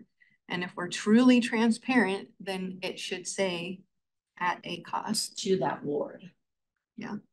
So at the end of the slideshow, there is a copy of a proposed pro and con statement, and it was drafted for all 3 ballot questions. And obviously it's subject to change by what actually you decide to send to the ballot. No. It was in the packet, but it's not on here. And I think again with that though, is a lot of people aren't going to read that. They're just going to read their ballot. And that's going to be their first time. I mean, there are a lot of people that read the blue book, pros and cons, but there's probably more that don't. And so I think it should be on the ballot question at a cost. I guess, can it be? That is the question, because from a legal perspective, it's like, well, I want to answer the question if it even can be part of the question. The pro-con statement? No, in the ballot. A cost specifically. Oh, putting the cost of a special. It would not normally be part of the question. It would not. Not the actual cost, just at a cost. Because you're actually changing the ballot or the charter language, and that language would not be in the charter. But it is a cost. I mean, I don't know how you do it, but it's just isn't transparent at all in any way, shape, or form. Typically that information would go in a pro-con statement, but I mean, I guess the ballot question could indicate that. In all the samples that I saw, it was a question, and red lines, but there was nothing with regards to the cost or how it would play out in the charter amendment ballot question. So the actual red line would be the new charter language, yes. But the question is not the charter language. That's correct. It could go in the question at a cost. I'm just asking that we add something that says it is not a free process. So to clarify, the question is actual charter language. No, it's not. Shall the charter be amended to provide? And then the red lines are. So I think you would put it in after shall be filled by special election at a cost. Yes.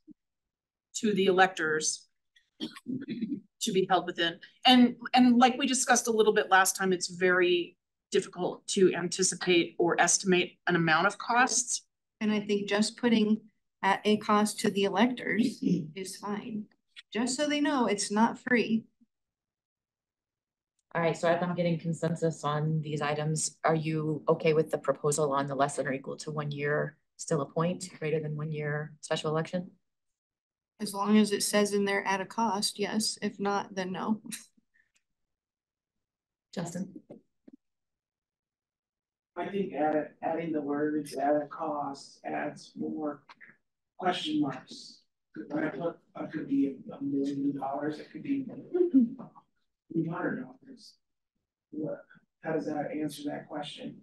When we put in the information in the pros and cons, we'll be able to provide more info. I mean, so if you're just looking at I don't see how adding at a cost helps that much at all. Right, So, you want your pro-con statements to be objective, so, you know, we recommend we draft those. We put the draft pro-con statements in there and they start at page 273 of your packet. If you wanted to look at those, they're fairly simple.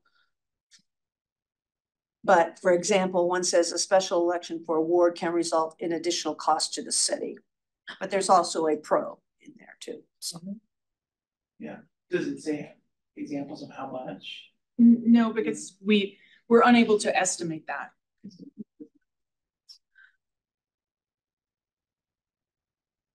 I would say we don't need the third one on that. We can see timeline.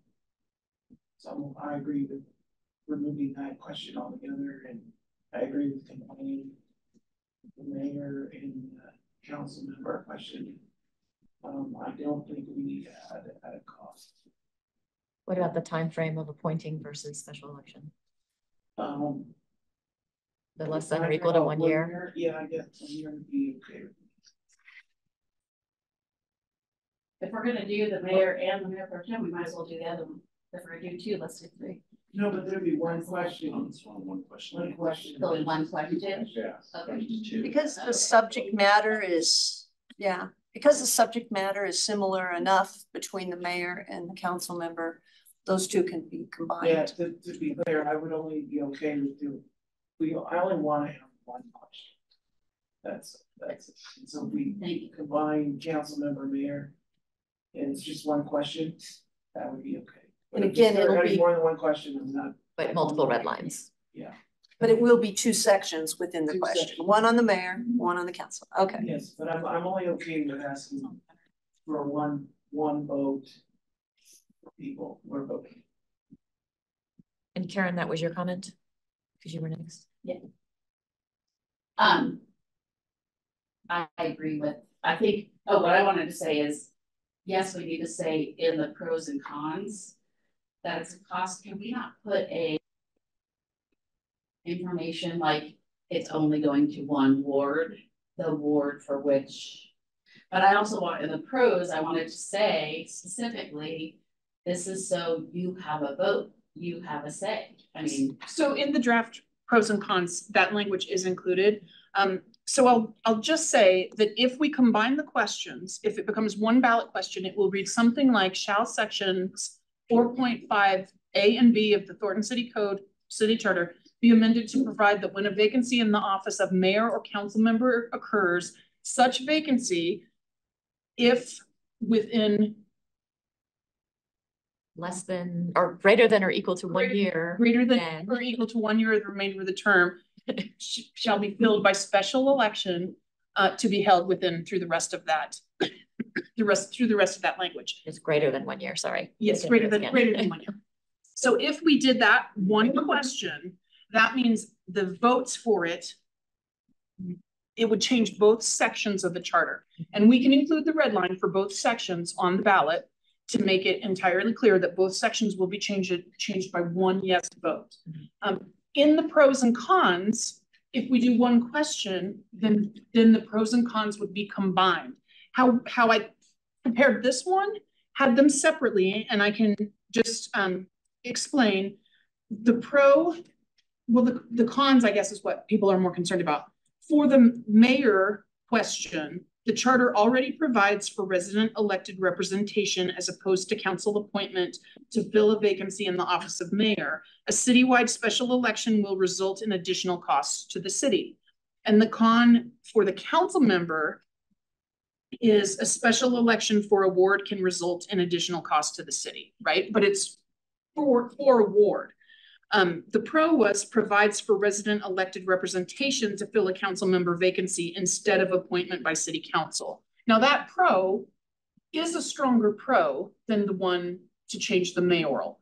And that's because the mayor is already filled by election at the next regular election, right? It's just speeding it up. And so the pros and cons are a little bit different for the two sections. However, if we combined it to one question for the mayor and council member, like we could say in the cons, well, I don't know that we would want to say in the cons that it costs more to do the mayor because we're doing it as one question. But it's factual, and that's why I don't think they can be separated. Yeah. That is factual. We should include next that. But that's why it can't be one question. Is there any way just to say that all elections cost money and that obviously these would cost money? Like, I just feel like it's like it's going to cost extra money. I think people would get that, right? Yes, yes. I mean, you're only the ward is voting, right, for the Yeah, council. but I think it's like a citywide special election. Yeah. Right, so there are differences in those costs. Yeah, and I don't know that people would understand that, but I think that all elections cost money. I like that it's in the pros and cons. I think it's a good thing to let the public know. I don't have anything against that. I think that the thing too is like with the ward language, it sounds a little weird, like it's costing your ward. I don't know if it's saying, but the way we were talking about it right now, it sounds like it's gonna cost the ward. You're right, it's not gonna cost the ward. It's gonna cost the city money for that ward, but it's not gonna come out of your like street budget or something. So, okay, and then let me see if there's anything else. Yeah, I'm in favor of what Councilmember Martinez said of like putting all of it in one question, two sections, pros and cons on the sheet. I think that's it. So I just want to be clear, when we say one question with two sections, you want people voting once. Yes. Okay. But two paragraphs that you're voting for the same ideology of changes via the two questions. Well, I think it's going to be one question with two sections of red line. Okay, cool. Okay, but they're only going to vote once. Yeah. And if you divide it up, then they start voting twice. Sometimes when there's not. No, it'd still be one question, but just be like two chunks with the two sections showing exactly the red line changes. Karen, you pressed your button again, but we haven't heard from Chris or Dave or Tony yet. So I've written down here that I'm getting with the 1 year plus of the timeline. I had a no at the cost just because it seems more logical than the pros and cons, and that seems to be what you said is typical. And then I was in support of the combined question for mayor and council until we started talking about the pros and cons piece and how that then doesn't get it clear. So I'm not certain on that one. The first two I am. Dave? I'm good with it being just one ballot question and just having the pros and cons listed for the cost. I mean, hopefully people read that. So. And the time frame? Yeah, the 1 year. Okay. And Tony? I agree with just what David had to say right there to simplify that. Okay. And Karen, back to you. Thanks. I just think the ballot, so again, if we move forward after tonight, we can still put all three of these back on the ballot if we want to. So we have to be prepared for all of them when we go to council, correct? What are you saying, when we redo the whole charter or? No, but when we go on June 25th to vote for these, I'm assuming you're gonna have all of them ready to go. I thought council. We're not making any decisions this evening. Right, but I thought your direction was to go with just one ballot question and it's the mayor and council member. Well, I don't think that's our direction yet. And I also think, I don't see how you can make one ballot question with separate when you're saying in the pros and cons, because a mayor's position has to be voted on by the entire city, that's a whole different situation than, and I understand we don't need to put a dollar, you know, we're not saying it's costing your ward, but it is only going to one ward, which is a lot different cost than going to the whole city. So I really don't think combining these makes sense because they're two separate issues. So if you want to make them two separate ballots, fine, I'm fine with that, but making them one ballot question is super confusing and it won't work. Well, there is a single subject rule for a ballot question. And I think it's single subject because we're talking about, in each instance, a special election. You know, if the seat is vacant a year or more, more than a year. So that's the topic that we're talking about. Right, There'd be but a special the cost is so different. So people might say, yeah, I'm okay with it one way, but I'm not okay with it the other way because of the cost. And that's why I'm saying I think they're separate issues. So if we want to make them, I'm just throwing it out there. I think that's two separate questions. I don't have an issue with the question itself. I have an issue with them being all combined. Roberta? This might just be my own beef, but I think this is a beef of many voters, but like, is there any way to put like a little preamble thing here about like why vacancies occur? Like what vacancies are, like what they, like, I don't know that like voters would understand all this. Totally.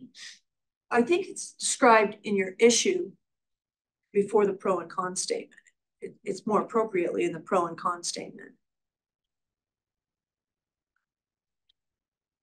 And yes, you could say, you know, this question is here because council members currently under the charter can be removed and replaced by appointment.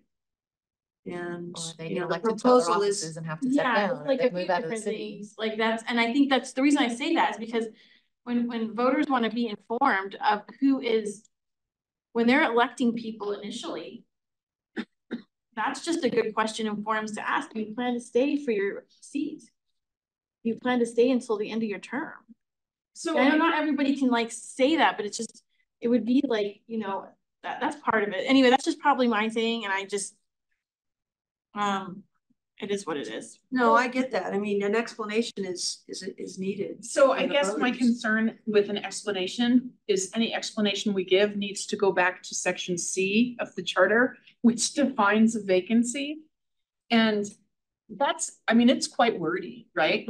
A vacancy shall exist when an elective officer fails to qualify, dies, resigns, is removed from office, moves from the city, moves from the ward from which elected, is incapacitated, right? So my worry in putting something to explain how vacancies occur is that it goes back to that language. Yeah, I get you. Jessica? I was just wondering if you could put in the combined section for the pros and cons, since it is 4.5A and 4.5B, could you put that as 4.5A, is that the mayor's one, is a cost for the entire city, 4.5B is the cost to the electors and that. I think we could put that in the pros and cons, but understanding that it's one question. No, I think it's fine as if you can share it or show it that differentiation between 4.5A and B. I'm okay with the one question. I'll just be very vocal about the part of at a cost, and then people will know and not be confused. All right, we'll have to reach consensus on that as well, but Justin? Okay, now want some clarification on the what would happen with the existing charter if the mayor, there's a vacancy in the mayor's seat and that seat had, let's say, 3 years remaining on. So the way I understand it is Mayor Pro Tem be acting mayor for 3 years. That's actually not correct. Is that not? It's the next regular election. So the city holds a regular election every 2 years.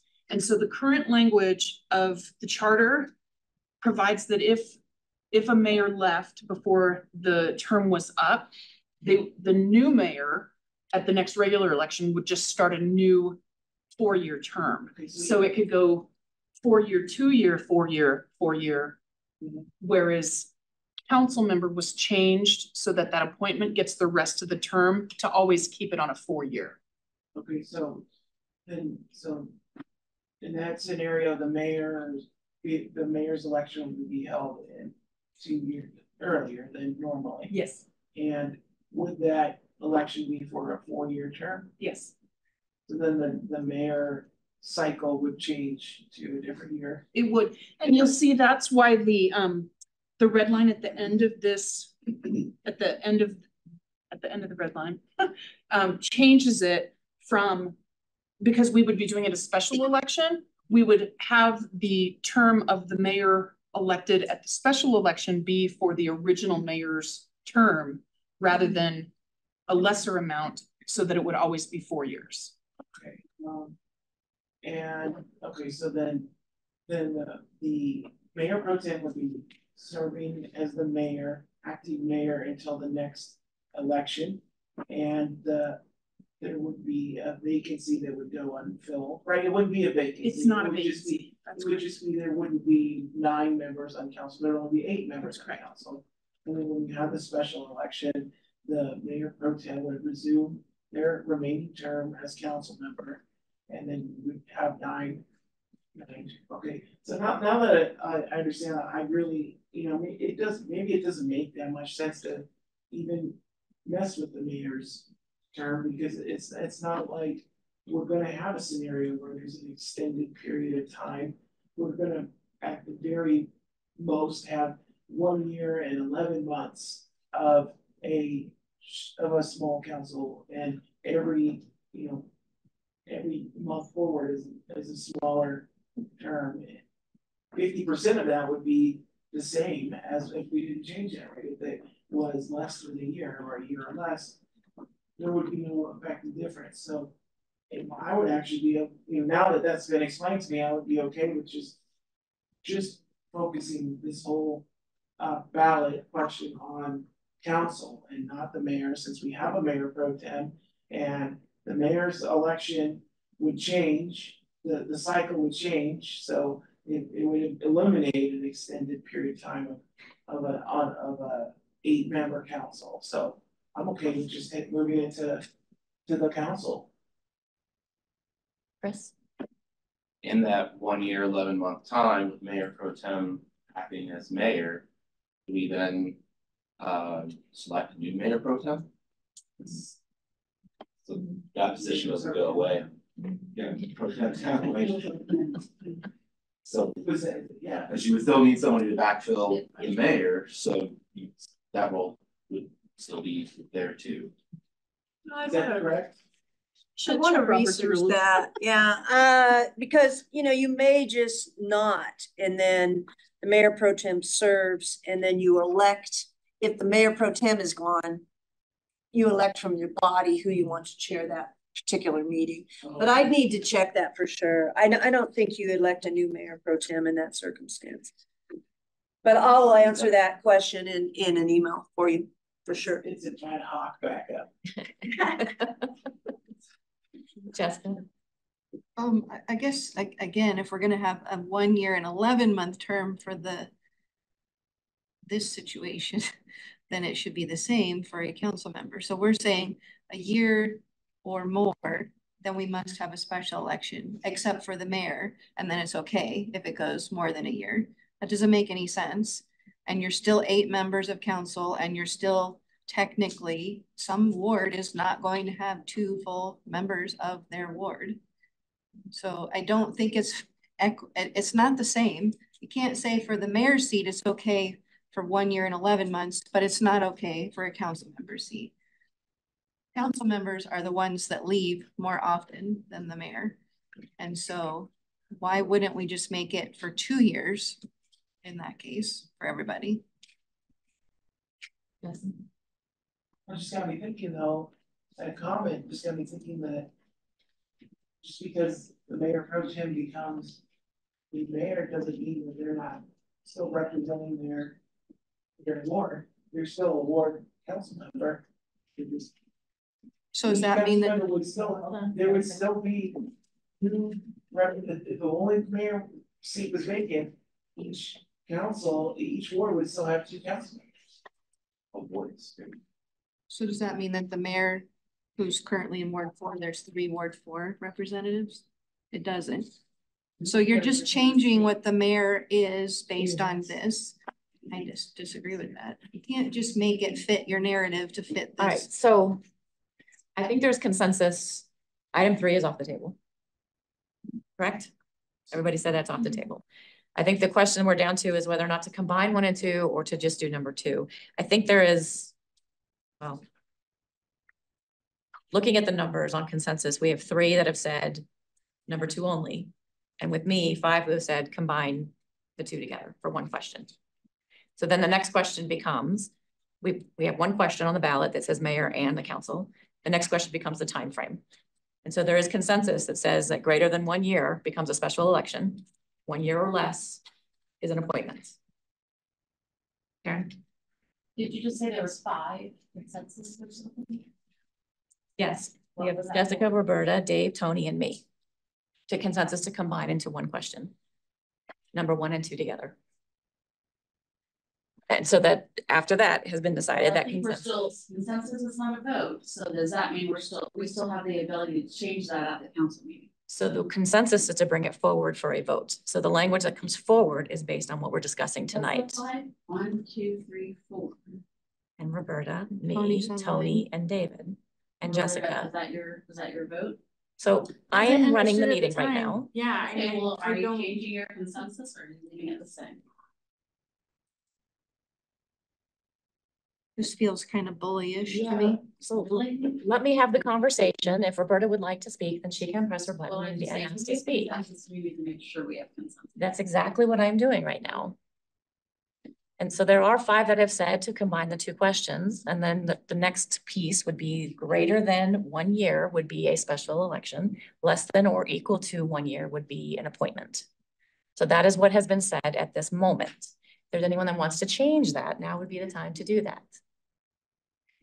And I didn't talk about why I support combining the 2. When we talk about how the mayor is just another seat on the council, that is absolutely correct. However, the mayor is an at-large person. And so to move it so when the mayor leaves, to not treat it as the same as the rest of the council, then essentially the city does not have a representative at large to represent them. They have individual council members, but they don't have the at-large vote. They voted for the mayor just like they vote for the council members. And so I feel like if we're going to change this, we have to change it for both, not just for the council seat. And I think that people understand it's going to cost money. I think they know that's going to happen. And I think they actually would like to see that in other places other than local elections. And we've heard that a lot over the last year. So to me, it makes a lot of sense to put it in 1 question to make sure that it goes forward and make sure that people have the choice to say, yes, I want a special election for all of my representatives, not just one of them.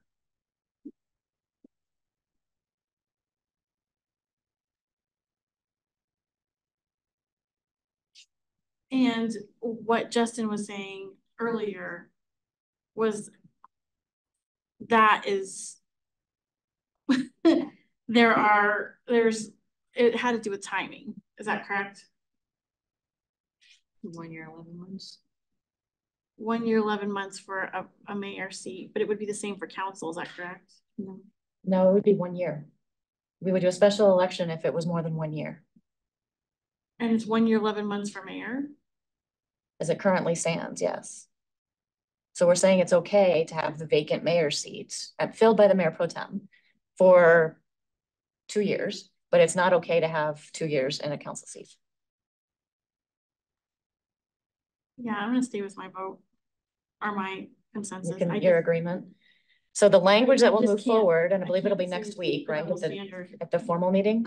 June 25th. June 25th will be the language that's agreed to, is that there will be 1 question. At the pros and cons can break it out or can put it together. I do think it might be confusing if it's not together, but I think people understand that there is a difference in cost related to it. And I think if they're willing to, I mean, what was it you said, Justin, the price of democracy, right? They're willing to pay the price in order to get democracy, then they're willing to pay the price in order to have fair representation.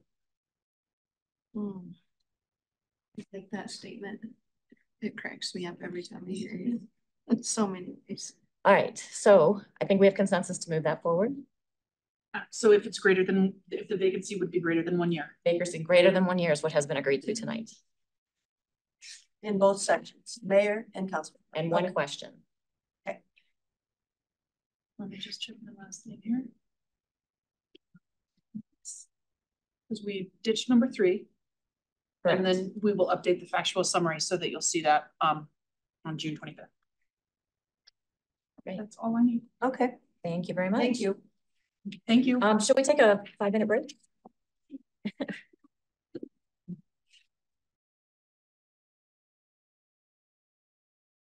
I think Tony is still online, right? All right. We will move on to the next topic, which is the proposed rules of order and code of conduct. Thank you, Mayor. Tim Yellico, City Attorney, and Adam Stevens, Deputy City Attorney, is here with me too tonight. We have 3 items that we want to get through with you. The first one is changes to your audience participation provisions in your City Council rules of order. This has already passed City Council on first reading, but Council Member Henson had a question on this document, so I wanted to bring it back and talk it through one more time. Maybe you can get the line up there. So the changes would do 3 things. I think they require that members of the public sign up in advance of public comment, and the other way. And then also that they note whether or not they're a resident of the city of Thornton. And in-person speakers would be heard first, and those residents of the city will be given preference in the order they're heard in public comment. And then finally, likewise with the electronic participation, you have to sign up, say whether or not you're a resident. The residents would go first, but we also had a requirement in here that folks sign up for the electronic portion of the public comment, the remote commenters, at the time that the remote commentary begins. And Councilmember Henson said she thought it should be open. I believe that's what she's saying during the remote commentary. The reason why we put in there that you have to sign up at the point when remote comment begins is we have seen where a lot of commenters are adding on once they see if their position gets through in many of these trolling situations that other cities have experienced. So, and Adam's kind of been researching that. He might want to talk about that a bit too. Yeah, thank you. And then we unfortunately had the one incident of the anti-Semitic comment a couple weeks back.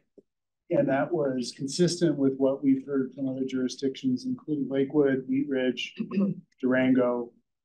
And the problem is when we have an open-ended public comment period for in-person people, they're already in the room, and it's possible theoretically for somebody to quick drive down to City Hall and jump in line. It's unlikely. But when you're opening yourselves up for remote comment worldwide, in effect, because of the internet's reach, you can find yourself in a situation where these comments will attract multiple comments, or if people choose to be deceptive and dishonest, they can just sign up using a different name and and feign like there's somebody else. And so you're exposing yourself to a constant queue that in essence would never be ending. It is a worst case scenario. It's clearly within the discretion of the council whether to do that or not, but it was just a suggestion based on the experiences of other Colorado communities and our one unfortunate experience here. And there's one other thing that this rule change does, and that is it requires speakers to have original content if they're going to submit videos or presentations. They have to create it themselves. And that's because we have been dinged by YouTube on copyrighted information already when people put other folks' presentations in their public comment. And if we get dinged too often, we can't have our programs censored, if you will, or taken off for a period of time. On Zoom, it comes off or something? YouTube. Oh, on YouTube, yeah. So we require original content if you're going to do a PowerPoint or a video and not using a third party's content. So again, it's members of the public sign up, they say whether or not they're a resident of Thornton. You have to have original content if you're gonna have electronic presentations, and you need to be signed up as it's currently written at the time remote comment begins, if you're going to comment remotely. Did anyone, and you passed that as written on first reading. And so did anyone want to talk about Councilmember Henson's issue of, or change that for second reading, of not requiring folks to be signed up at the time remote public speaking begins? Anybody else on that issue wants to? Jessica? I mean, I understand what her issue is, but I think it's, the bigger issue is what we made this for in the first place. So I'm fine with the way that we passed it the first time. Is there any objection to moving it forward for second reading? As is. Okay, thank you. That's that issue. The second issue in the next slide, Adam, if you could, is Mayor Pro Tem Bigelow sent us a list of items that would be good decorum for our audience. We have culled that down to one page, and this is that page of direction, if you will, for our audience. And if this is, Mayor and the mayor. I'm sorry, the mayor and the mayor pro tem, right. I'm sorry about that. And so if this is acceptable as rules for our audience, we could begin posting these, you know, in the chambers or on the website, wherever is appropriate for audience participation. And I won't read through those, but there they are. Roberta? How will people who do not put like where they're from be treated? Oh, on the previous question, you're changing your rules to require them to say. We're looking at the decorum, right? Yes. It just says Thornton residents will be given the right to speak first. Right. And I think it is a sign-in sheet where they just say, are you a Thornton resident? Yes, no. All the yeses go first, then anybody who's not a resident. If they don't mark it, they just leave it blank. Then I think the yeses go first. Okay. Those who declare they're a Thornton resident get to speak first. All right, would we want to record that just to make sure that that occurs? Because I could see that being an issue. A sign-up sheet? The sign-up sheet, but also if they don't mark it, they'll be treated as, maybe you could put that on there. Like if you don't mark it. They will go after Thornton residents. Yes, we can put that on the sign-up sheet. So if they refuse to say where they're from, who they are, like they'll say who they are, maybe they'll make up a name, right? Right. And they refuse to say where they're from. Right. They would be treated as a non-resident. And we can also put it in the mayor's script, or the mayor pro tem script, whoever's chairing the meeting, that says residents of Thornton will be heard first during public comment. Okay. But yes, we'll do it that way. Okay. Now, you don't need to adopt these by resolution. Like I said, I think they're, you know, they're your intent for your audiences, and we can start posting them if that's council's direction. So I did reach out to a couple other cities just to see what they're doing with this, because this is becoming an issue across all over the place. And Commerce City actually requires them to give their full address, and the clerk verifies it before they can speak. Now I asked how their legal counsel agreed with that, because what if somebody doesn't want to give their address? And he goes, that's fine, but you have to go last. Right. So I don't know that we want to go that far where they have to give their address, but we know people will lie and say that they're a Thornton resident, even if they're not. Yeah. Well, this was kind of a compromised position. A lot of people don't want to give their address for various reasons. You know? It has a tendency to chill speech, especially if somebody's coming to council saying they have a problem with a nuisance in their neighborhood. They don't want to expose themselves. And again, the audience theoretically is worldwide based on the internet. And so I think there's some semblance of chilling speech. There are some cases from the East Coast that speak of this. They're not directly binding on us. And so we could do that, but I think generally, at least in the municipalities that I've looked at, both in Colorado and nationally, don't push that. They ask, for example, in a previous jurisdiction I worked for, the script was something like, give us your address. If you don't feel comfortable, give it to the clerk directly, not announcing it. And then the clerk could just record that. The problem with the verification is, you know, frankly, anybody who's not a homeowner who went beyond listed like a renter, there would be no real way of confirming whether a renter was living in a certain location. So that's really kind of an empty promise. We really are relying both in this and in the previous slide, we're really asking for voluntary compliance and hoping that people are honest. Are there any objections to the list? Hey, All right, this one start looks good. posting that. And so the final issue under this presentation is your code of conduct. So we included in your packet on page 294, there is the question that we asked each section and the responses that we received. So we received 5 folks who gave comments on your code of conduct by section. Of those, majority agreed with what was in the code of conduct now. Some suggested alternative language, and then some disagreed with certain provisions. There was at least one vote in opposition of 12 different sections. And so I didn't know if council wants to go through each section, maybe just the sections where there was disagreement or alternative language and go through that, or how you want to proceed.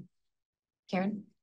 Did you say that only 5 of the 9 responded? Yeah, we had 5 responses. I don't think that we should go forward with it being that there were 4 people's input. Well, I think the assumption when it went out was that if you did not respond, you were in agreement. We all are adults and we're able to respond. I don't either. I didn't respond. I just didn't really see like, I mean, whatever, I'm fine with it. It's fine. I didn't have any comments for it. I didn't have any whatever. So you can add me to the, it really didn't make any difference. Can you share who didn't respond? Do we know that? No. I don't know that. I knew you did, Justin, because when you responded, sorry. I was annoying about it. Yes. No, you weren't annoying. I mean, if we want to put it off for a couple more weeks to give people more time, but that assumption has to be made that if you do not respond, you agree. Yeah. Because we can't keep waiting. Or Go ahead, I Justin. would say, I don't know if I'd go as far as if you do not respond, you agree. Well, like if you don't respond, you don't get the same deadline. Your time is up. I mean, we're not that it matters. It's just semantics, but I would be okay with giving some people more time, but we could also go through these items too, because I don't think there's much controversial. Yeah, what's the urgency on? It's your code of conduct, yeah. Yeah, exactly. So we could take our time with it, or on the look ahead, not knowing how very busy we are in the next few weeks, what would be a good time to bring it back for a discussion? There's only going to be one planning session in June, which is June 4th, unfortunately. So that pushes you out to July. If you want to discuss that planning session. I think we'd need the time of a planning session to have a real discussion about it. Are we okay pushing it to July? Yeah, I think this is you brought it up, but again, this is an issue that doesn't have a real discrete deadline, so pushing it is not gonna. I wish I knew who didn't turn it in, so I know who. So, and maybe people are fine with it, that's why they didn't turn it in. Is council okay with, I don't know who didn't turn it in either. If anyone who didn't turn it in wants to come forward and say they're okay with it, we could continue that discussion as well. We don't have to do it again, do we? No. we have the responses. Jessica? And also, just FYI, this CML came out with the civility article with a civility pledge. That's a QR code. And so some of us have been just scanning the QR code and signing the pledge. So there's a lot of things going around right now that are all related to decorum, civility, and how we engage with each other. Could you send the pledge to us? Maybe we adopt that instead of. I'm sorry, it's one more thing to look at. We can send that to you too. That's what I meant for her to send it to you all. Do for you them have, to do you send have to it, us. right?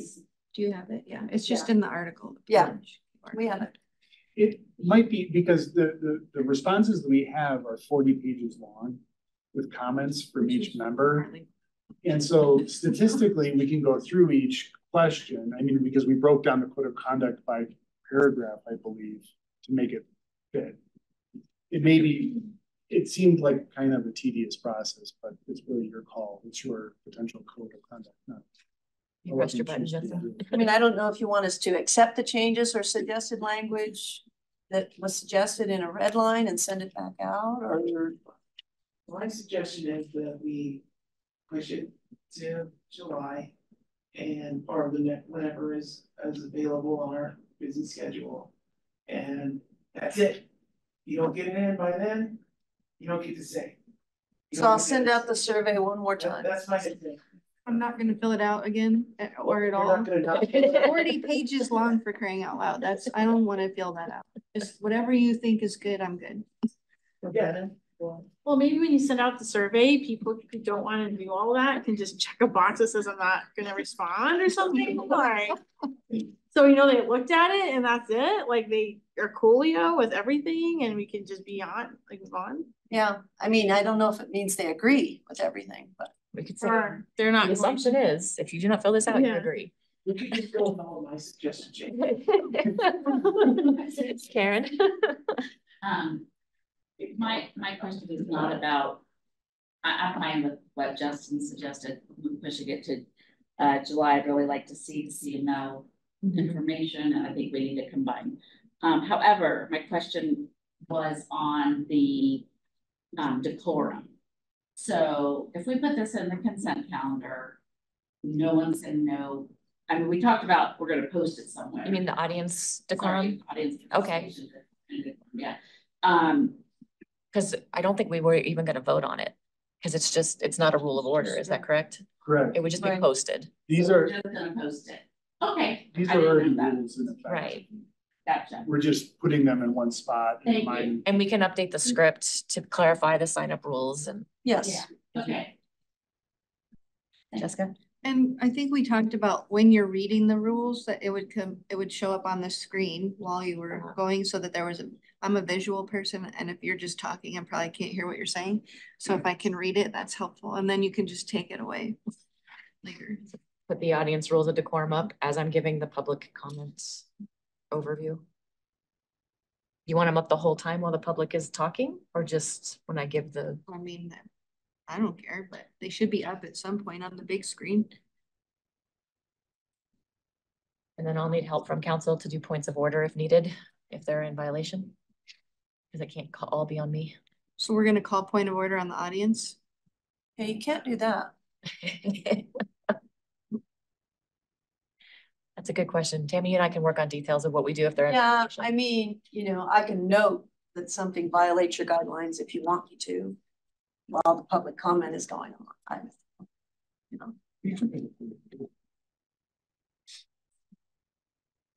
We'll work through that. Sure. Okay. And then we're gonna push the rest of it until July, and also you'll resend the survey and then also the CML civility pledge. Civilities. Because if it's a simple pledge, maybe that's all we need. It's literally a QR code and you read through it and then you sign it. It's not 40 pages, that's No, why you it's like a it. Google document. Okay, All right, thank you. thank you. All right, the next item is an IGA for continued participation in the Home Investment Partnership Program Consortium.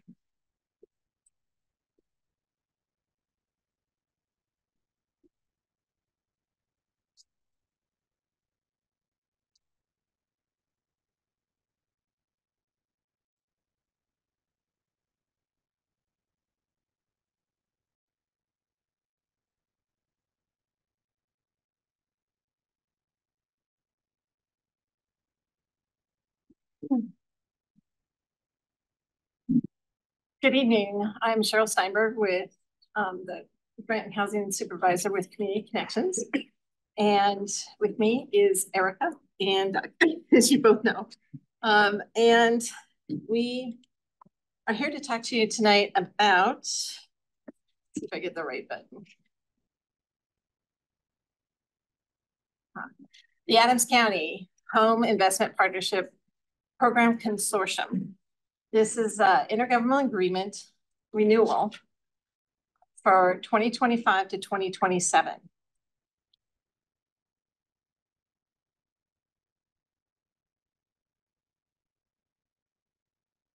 Where do I direct this? Is it this way?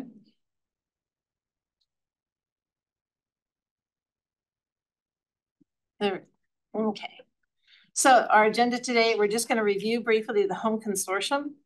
We're going to take a look at the main pieces of parts of the IGA 3-year renewal, look at our recommendation and the alternative, and then field any questions and get direction from council.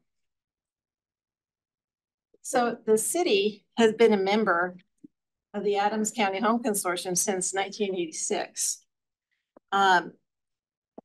We are in this consortium with the county, Westminster, and Commerce City.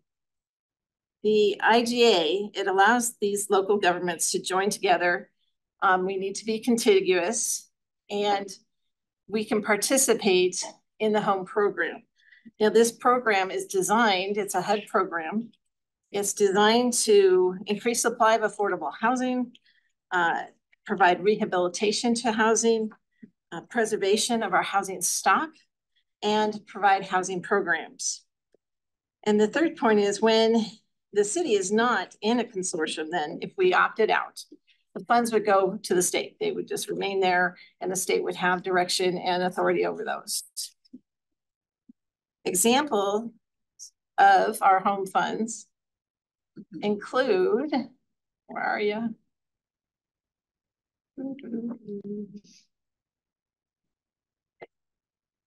And you'll notice in your packet, there was a great spreadsheet describing what we've done over the past. This just since 2001. But we've done homebuyer assistance programs, partnering with CRHDC. We help fund with some of our home funds, the Crossing Point development, the 142 unit development on Crossing Point South. And you may remember that's for low to moderate income residents because home funds are directed at low to moderate income residents. And then I have a correction and I apologize. The last bullet point does not apply to home consortium. It should read that we, for the last 2 years, have not used the home funds and they have been rolled over. And that is in your council communication on the back page. But the amount that we currently have in our coffers is $480,209. And we have not yet received our 2024 allocation. So,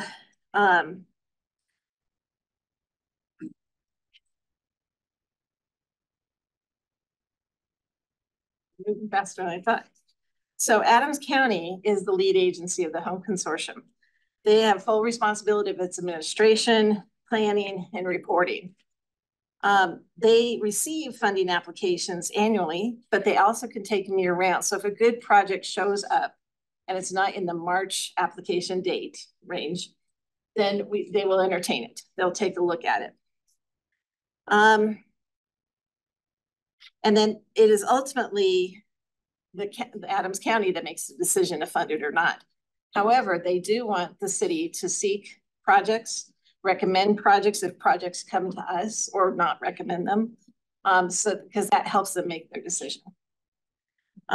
Thornton projects then are to be reviewed by staff and council.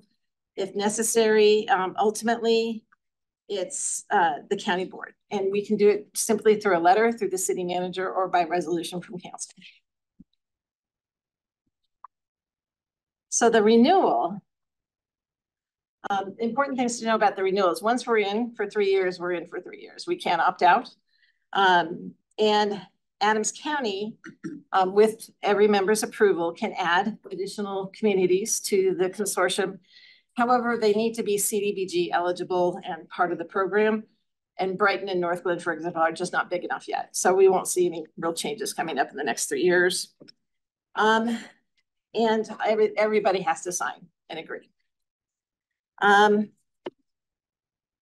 So now we're down to basic, our recommendation, just switch.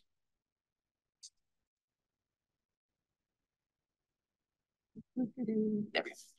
Is to continue to participate in the home consortium for the years 25, 26, and 27. The alternative, of course, is to not receive those funds and opt out for 3 years, where we could be invited, to rejoin in 3 years' time.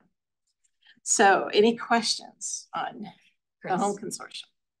I'm for it in the participation. I'm just curious when you look at the chart that you held up.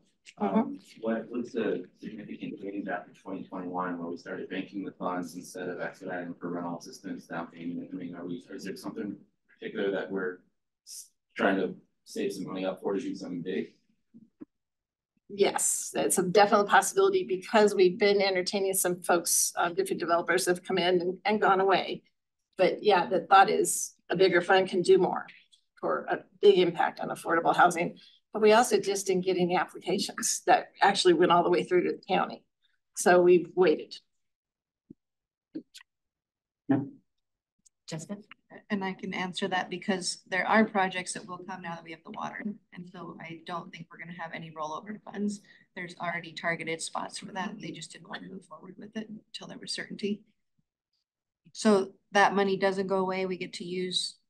Correct. I would always support this. I would never want to send our money back to the state. They will never do anything for us. Any objection to the recommendation? Right. Thank you. Thank you very much. All right. The next item is a Performing Arts Center interest survey.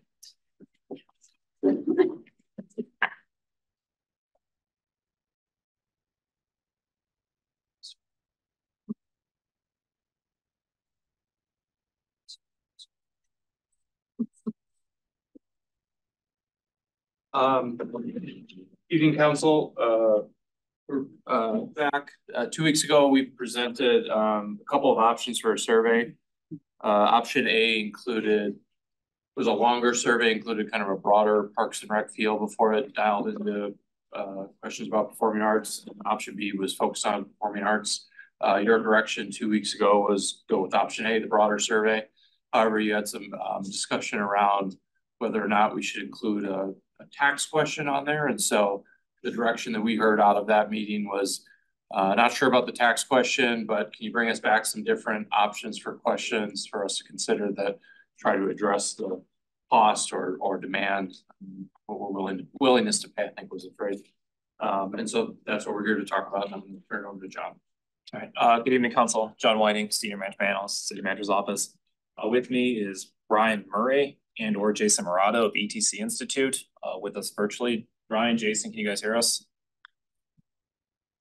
Yep, I can hear you. Thanks, John.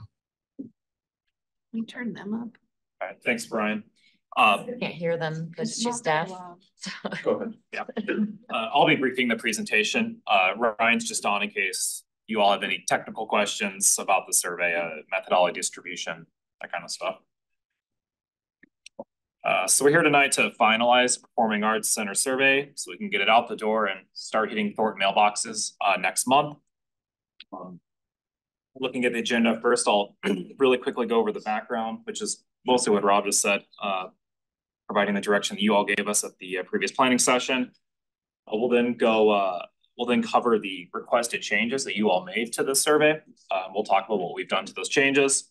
We'll then move the discussion into the those cost questions that Rob referenced. You asked us to develop, and then we'll conclude the discussion with a high-level summary of the schedule of the survey process. So when it gets finalized, when it should hit mailboxes, and when will the results be presented to you all. So as Rob mentioned at the last planning session, you gave us direction to move forward, but requested that we provide you with alternative cost questions in replacement of that standalone tax question for your consideration. So for tonight, we'll have 3 cost questions for you to review. So at the previous planning session, there was a number of changes in addition to those cost questions you asked for. The first one was to include school venues as options for the what venues have you visited question. That is included on the survey. It's question 11A. It's a slight typo. Some of those are double counted, but they're all there and we'll get it cleaned up before it gets finalized. The second request was to add art instruction and singing, dancing instruction as options to the what would you like to see in a performing arts center question. That's now included on question 13. There's also a request to include a bit of a preamble before the demographic questions, asking, just letting individuals know that these are purely optional. They don't have to participate in them. We did include that. It's directly after question 20. And then number 4 was to remove that standalone tax question. That's gone. And then the final request was to add other cost questions for council consideration. And I will go right into that. So we have 3 different types of cost questions for you all to review tonight. If it works for you all to help with this discussion, I'm just going to quickly go through all 3 of them so you have all the information, then I'll circle back to this first one here. So the first potential cost question, it's question 14 in the packet. It's basically an amenities preference question. It's asking survey respondents to identify the top 3 things they would like to see in a Thornton Performing Arts Center. The potential cost question number 2, it's question 19 in the packet. It's a funding question. This was a request from council to have a question like this. Basically, it provides respondents with 3 types of funding options to pay for a performing arts center, which the 3 are go it alone, have some sort of public-private partnership, or do a sales tax initiative. We really tried in the language for each of these questions to depict what each option would really mean for the city. So identify some of those drawbacks each one of those options would have if selected.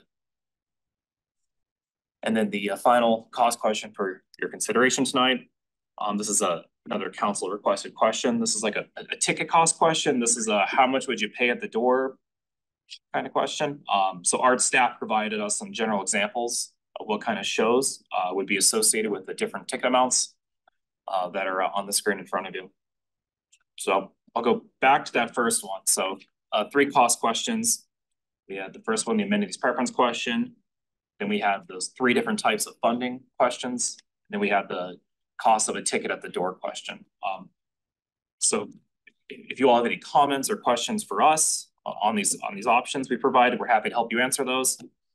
We're really just here looking for direction on which of any of these questions you want us to include in the survey. Can we ask all 3? Yeah, sure. Your survey.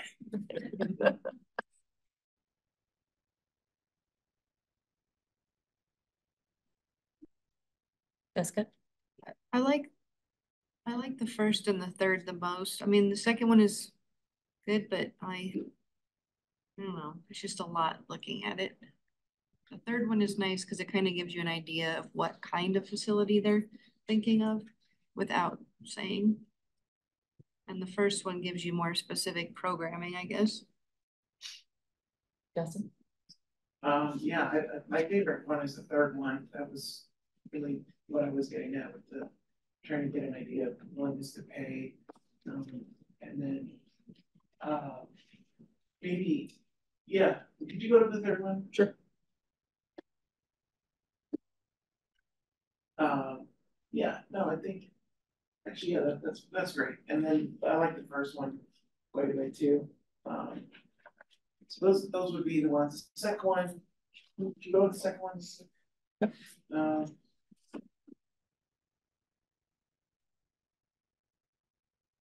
second one is okay, I guess, but it's still kind of limiting that one. Yeah, I just think it's limited.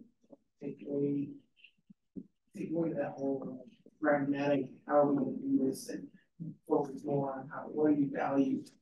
And this is more, second question speaks to how do you think we should do it, which to me is kind of a different direction of the rest of the survey.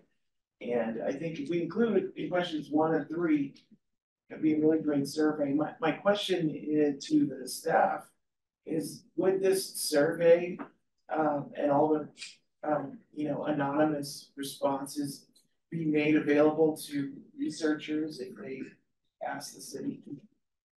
Or was that something that we You're talking about somebody, if a third party wanted access to our data? Yeah. Sure, my attorney was here.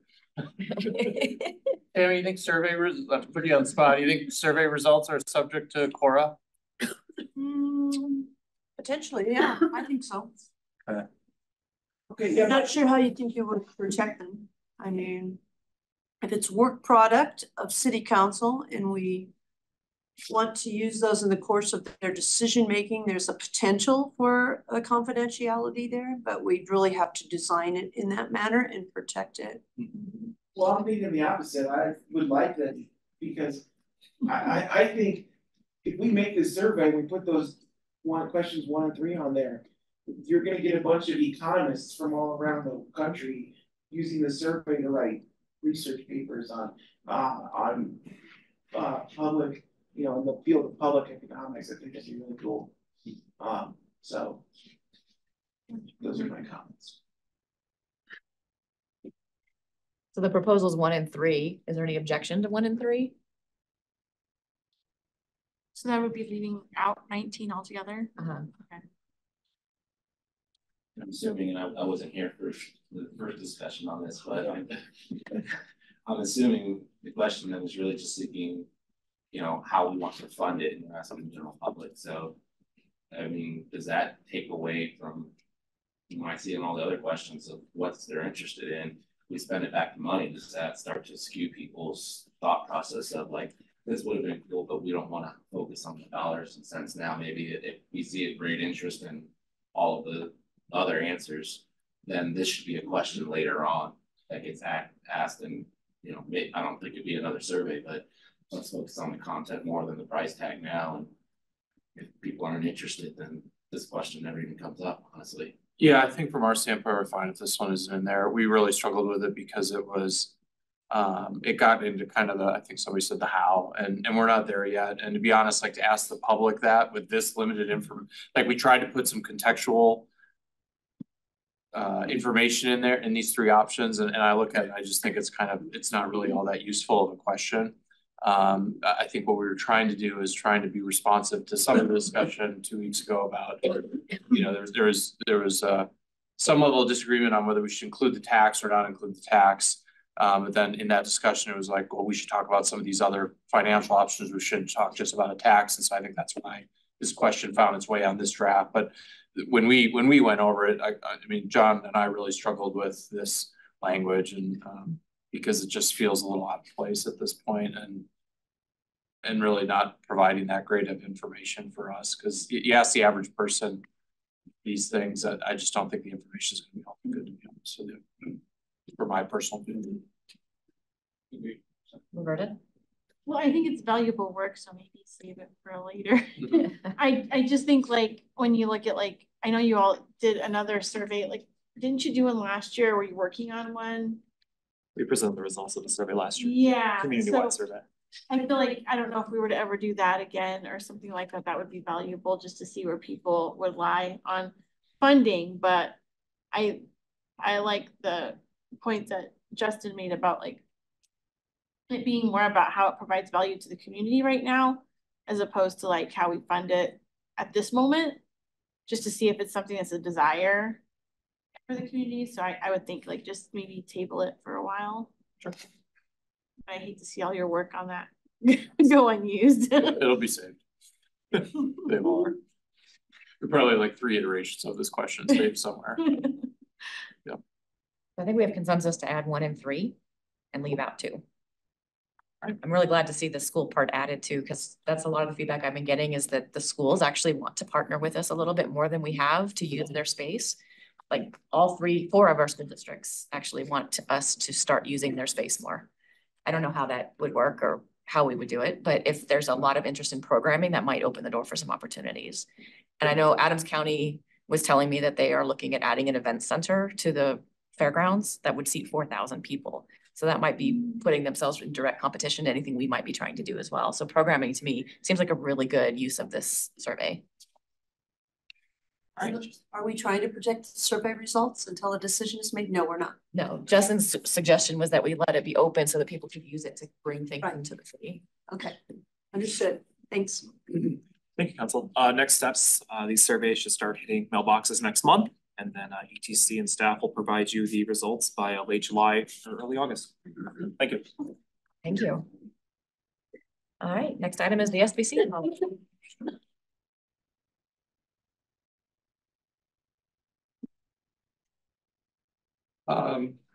actually, 2 weeks ago, we talked about this as well. We were actually right off the heels of the SPC, and we talked about kind of two different efforts. One is to continue to work on the mission, vision, values, the stuff that Jerry helped us with, and we are trying to coordinate some dates that'll work. And then the other path is what we're here to talk about tonight, which is identifying budget priorities for council and having that discussion early and throughout the budget process. So tonight we're here to, as the purpose says, we're here to review the initial list of 2025 budget priorities as identified by you all and discuss next steps. So thank you for everybody that submitted your submittals. As you see we sent out an updated packet this morning. I'm not sure you had a chance to see it, but we'll go through it here tonight. We have basically 27-ish priorities. There was some overlap from you all, and so we tried to kind of combine things that we thought were the same.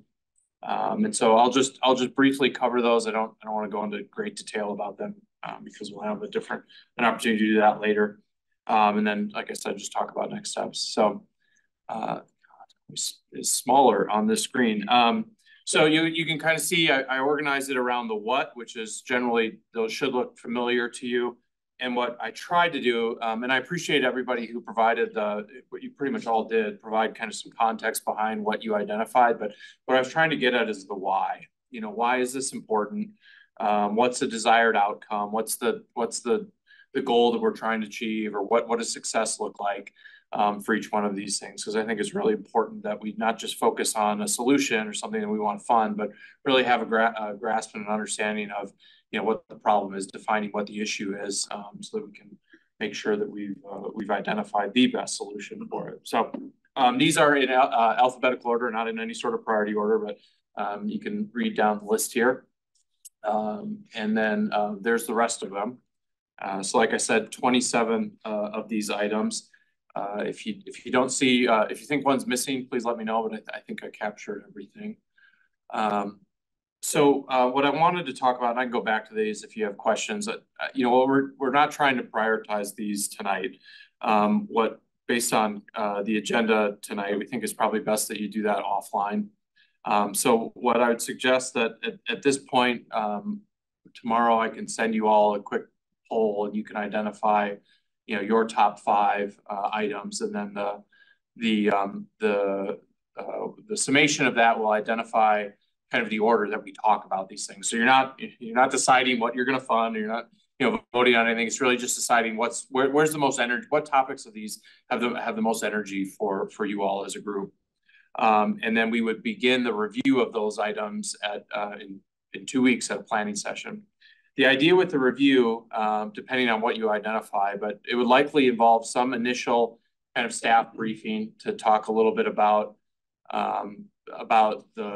let's just use a hypothetical, code compliance. Code compliance was one of the items that a number of you identified as a priority. What it'd likely provide is just a brief background of what our current levels of service is, how we're staffed, how we're resourced, kind of just talk about, hey, this is how it's done right now. Maybe talk a little bit about some of the challenges or things that staff are thinking about, but then have a discussion with you all about, okay, now that I kind of have a general understanding of how this is working, what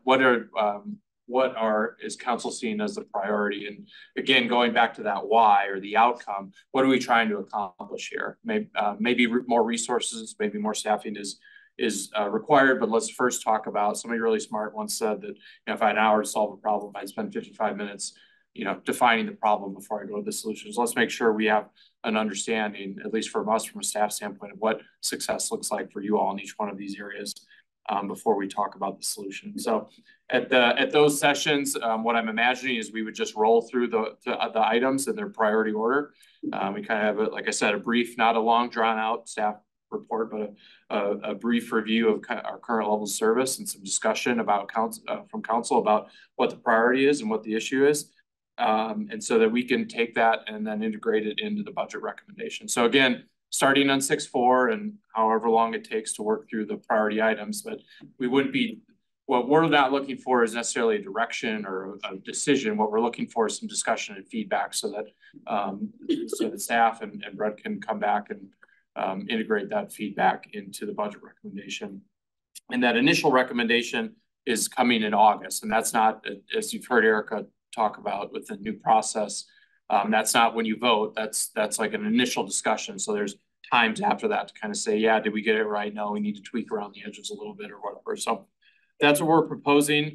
To review, the immediate ask would be tomorrow I'd send out an email and try to get you all to identify your priorities, and then we'd be back in 2 weeks to talk about those things that are highest up on your list. So at that point, I'd be happy to answer any questions about our proposed process or any of these items that are on the list. And again, if you didn't see one of yours, let me know. I'm pretty sure I got all of them, but I don't want to exclude anybody. Any questions? Jessica? So when we talked with Jerry at the SPC, he talked about that paired, what's that thing called? Paired comparison, yeah. I really want to go through that. You want to try that? Especially for this with 27, and maybe there's no time between now and whatever you said, but I think it would be really helpful. I think there's a way, so I'm familiar with it, and Jerry thankfully sent me some of the information. He actually has a pretty neat tool that you can use. I think that maybe as a next step after we have some discussion about the initial, once there's like been a robust discussion about it, that would be an appropriate time to maybe, again, just it's a different tool to kind of identify where the energy is around these ideas. And so using that as a tool to kind of prioritize some of these items, the items that you're honing in on, I think is something that we could certainly do. I agree. I think we're just looking for ways to help us prioritize. Yeah, and that's really what it is. It's just a tool. And the neat thing about it is it kind of, it's not quite like a March Madness bracket, but it kind of is, because you got it for, I think Jerry said this, you got to pick, and I think that's the hard part about this is there's all the ideas are good. The hard part is deciding which good ideas to kind of pick over the other ones. So I thought it was kind of a neat tool to do that. So if it works out in something you have interest in, I think it's something we can do. I would suggest that we do it after we have some initial discussion about some of these items. On that note, then, I guess it's because we're doing this so differently this year. I'm not clear on, so we do the survey or whatever it is that we're gonna narrow it down to our top 5. I didn't really see anything in that 27 that was a big capital project. How is that gonna factor in? I mean, there are a couple, I guess, but nothing kind of what we've seen in years past. How will that factor in? Because usually at the SPC, we kind of had here's how much money we have if you want to do X, Y, and Z. If you don't want to do Z, then there's more money over here for these. I mean, we don't have any of that information. I'm not sure I fully understand your question. Are you talking specifically about what unfunded, are you asking for information about what unfunded capital projects are out there? No, I'm just saying in general, in the years past at the SPC, we kind of had that information at that point. And so when we actually got to the budget discussion, we knew there was consensus around a capital project. And so that money was sort of already off the table. Okay. Or, we put money to that. These are not, this list doesn't look like that. No. And so is there at the presentation going to be, this is how much money we think we're going to have. This is, I guess I'm not sure what to expect going into this. Yeah. Well, a couple things. Likely I think on the 25th is when we're bringing back the initial request of June. So on the yeah. On the 25th of June, you'll at least see kind of. Isn't that the primary though? Are we having a council meeting that day? The 25th of June? Yeah.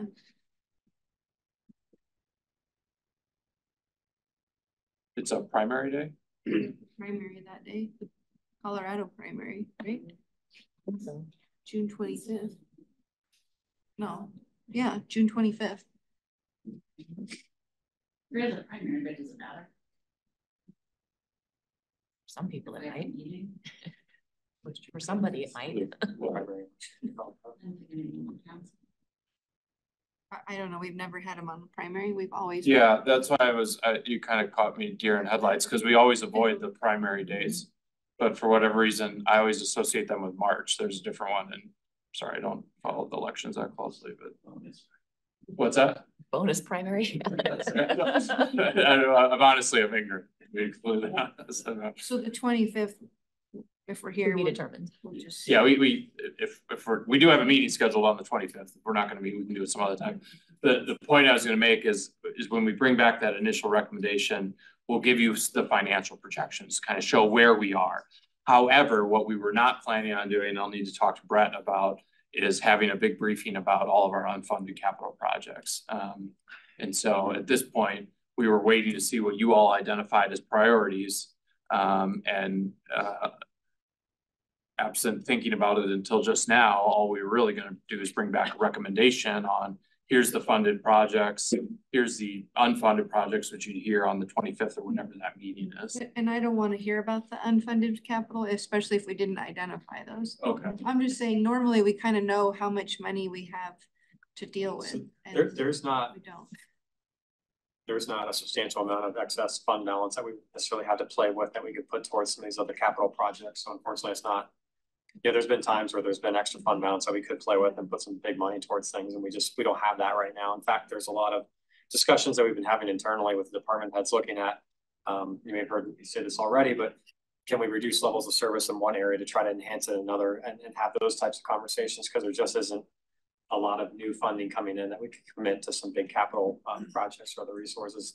That being said, we are going to be proposing some things through the budget process, and yes, there's not, let's say, like big fire stations or other things on this list that we want to try to tackle, but they could still be subject to conversation. That's the other thing I wanted to point out. Yeah, we're trying to, like, the two pieces Rob mentioned, emphasize, is we want to start to hone around what types of discussions you want to have, but then we also want to make sure that you're getting the background information on it, kind of what we call the levels of service. So you have that kind of core understanding of what we were already doing and how we might be able to enhance it and what that outcome looks like too. So we'll be going through that exercise, but if something comes up later in this process that we really find is a priority, it doesn't mean that we can't talk about it either. But we are trying to get ahead of it, certainly by doing it in this fashion. Does that make sense? Yeah, that helps. It's just different process this year, so yeah, it sure is. Chris? That was my specific question. I wanted to know what the unfunded capital projects or what you guys had in mind being, is that new council members here try to pick up and know that information would be helpful, but there's no money. I guess there's a conversation to be had, but I would like to know that information. Oh, we have giant lists of unfunded projects. There's always something ready. Yeah. What helps though is, like, even in that list of 27 or whatever it was on this, you start to see themes, and okay, there's certain unfunded projects that might fit into some of these themes too, that we know that we might need to pay more consideration to through this process. Any questions, concerns with this approach? So you'll see an email from me tomorrow. And if you don't answer it, then you agree with the majority. Don't send for right, or just give your proxy to Justin. It'll be a simple Google form. It will be much easier than whatever Tammy did. It wasn't hard. Thank you very much, and thank you for your responses and your thoughtful commentary is really helpful for us to get a sense of what you're all thinking. Good. All right. Any board or commission updates this week? Justin? I'll start. Met last Wednesday. I think the most important thing to know from that was that we did hear about a presentation from RTD regarding the I think it's SB 230 bill that was passed about the funding from the oil and gas production fees that would go specifically into the north of the inline corridor, as well as the northwest corridor, which they use the language from the fast tracks ballot. And so we asked some questions and we did get some clarification. So it's important to note that DRCOG does have a vote, or the DRCOG board of directors does get to decide ultimately what like where those project money is being funded. So it's not entirely out of the hands of representatives from our area. So that DRCOG vote is very important, and that RTD did say that although those corridors are mentioned by their legal name or whatever they were called in fast tracks, that the intention is that that money will be spent on the actual rail lines themselves. And so in order to prevent any kind of, issues that Councilmember Sandgren was concerned about, and I think some of us all are concerned about that. And Dr. Cobb will have a final say on how that gets spent. So it is important that not just us as Thornton advocate for, on Dr. Cobb, but we also talk to our council members who are on that board from the North Metro area. And also NADA will probably also be very helpful in that, since there's a big overlap between the two. And so I think that's generally good news. It doesn't completely alleviate those concerns, but it does give me some assurance that we do have a voice in determining how that money from SB2 will ultimately be spent, which we want to be spent on completing the line in particular. And then it also talks about the B line, but that's not as important. That's my update. Any other updates? So Rocky Flats, we didn't meet. We haven't met yet. I think that this is probably referring to the executive committee meeting, and all we do there is set the agenda, so that we probably can take those updates off when we have those meetings. The Mile High Flood District board meeting, the May meeting is actually a tour, so there is not a meeting there. So nothing to report there. All right, council discussion items. Jessica. All right, I have one question about the build-a-block. Where are we with that? About Better Block? That Better Block, yeah. So we are in the planning process for that event, and you're going to see some information coming out about that pretty soon. That is for East Lake area to kind of generate some energy and excitement around that area, and there's a lot of community engagement component to it as well for an event in the fall of this year. So you're going to start to see some more information coming out about that in the coming weeks. So we are working with them. We're finalizing the agreement with them now. So. Perfect, thank you. And then I wanted to let the council know and thank the fire department and Doug. The first, what was it? The Red Cross partnered with the fire department and the Rotary Club. And so this past weekend, they had their International Day of Service, and fire department, Rotary Club, and Red Cross went out, was it 30 homes, I think, mostly mobile homes, and installed smoke detectors. I think they installed over 80 smoke detectors. I heard from one of the groups today that every house that they went to, none of them had a working smoke detector in their home. And so it sounds like there's more of those activities coming. And so that was a direct service right back to Thornton residents, which I thought was really very cool to hear about. So thanks for helping to set that up. Roberta? I was just wondering if we heard anything about the scooter program. Scooters. We're checking with some of the other vendors. The one we had last year did not renew with us. Sure. So we're hopeful that we can find another vendor that will participate, but we haven't yet. Chris?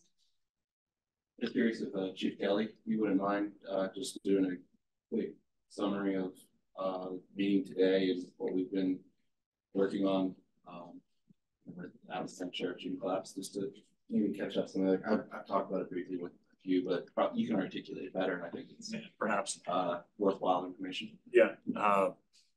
So Thornton, for probably about 40 years, the city of Thornton has been a part of the Adams Jefferson County Hazard Response Authority.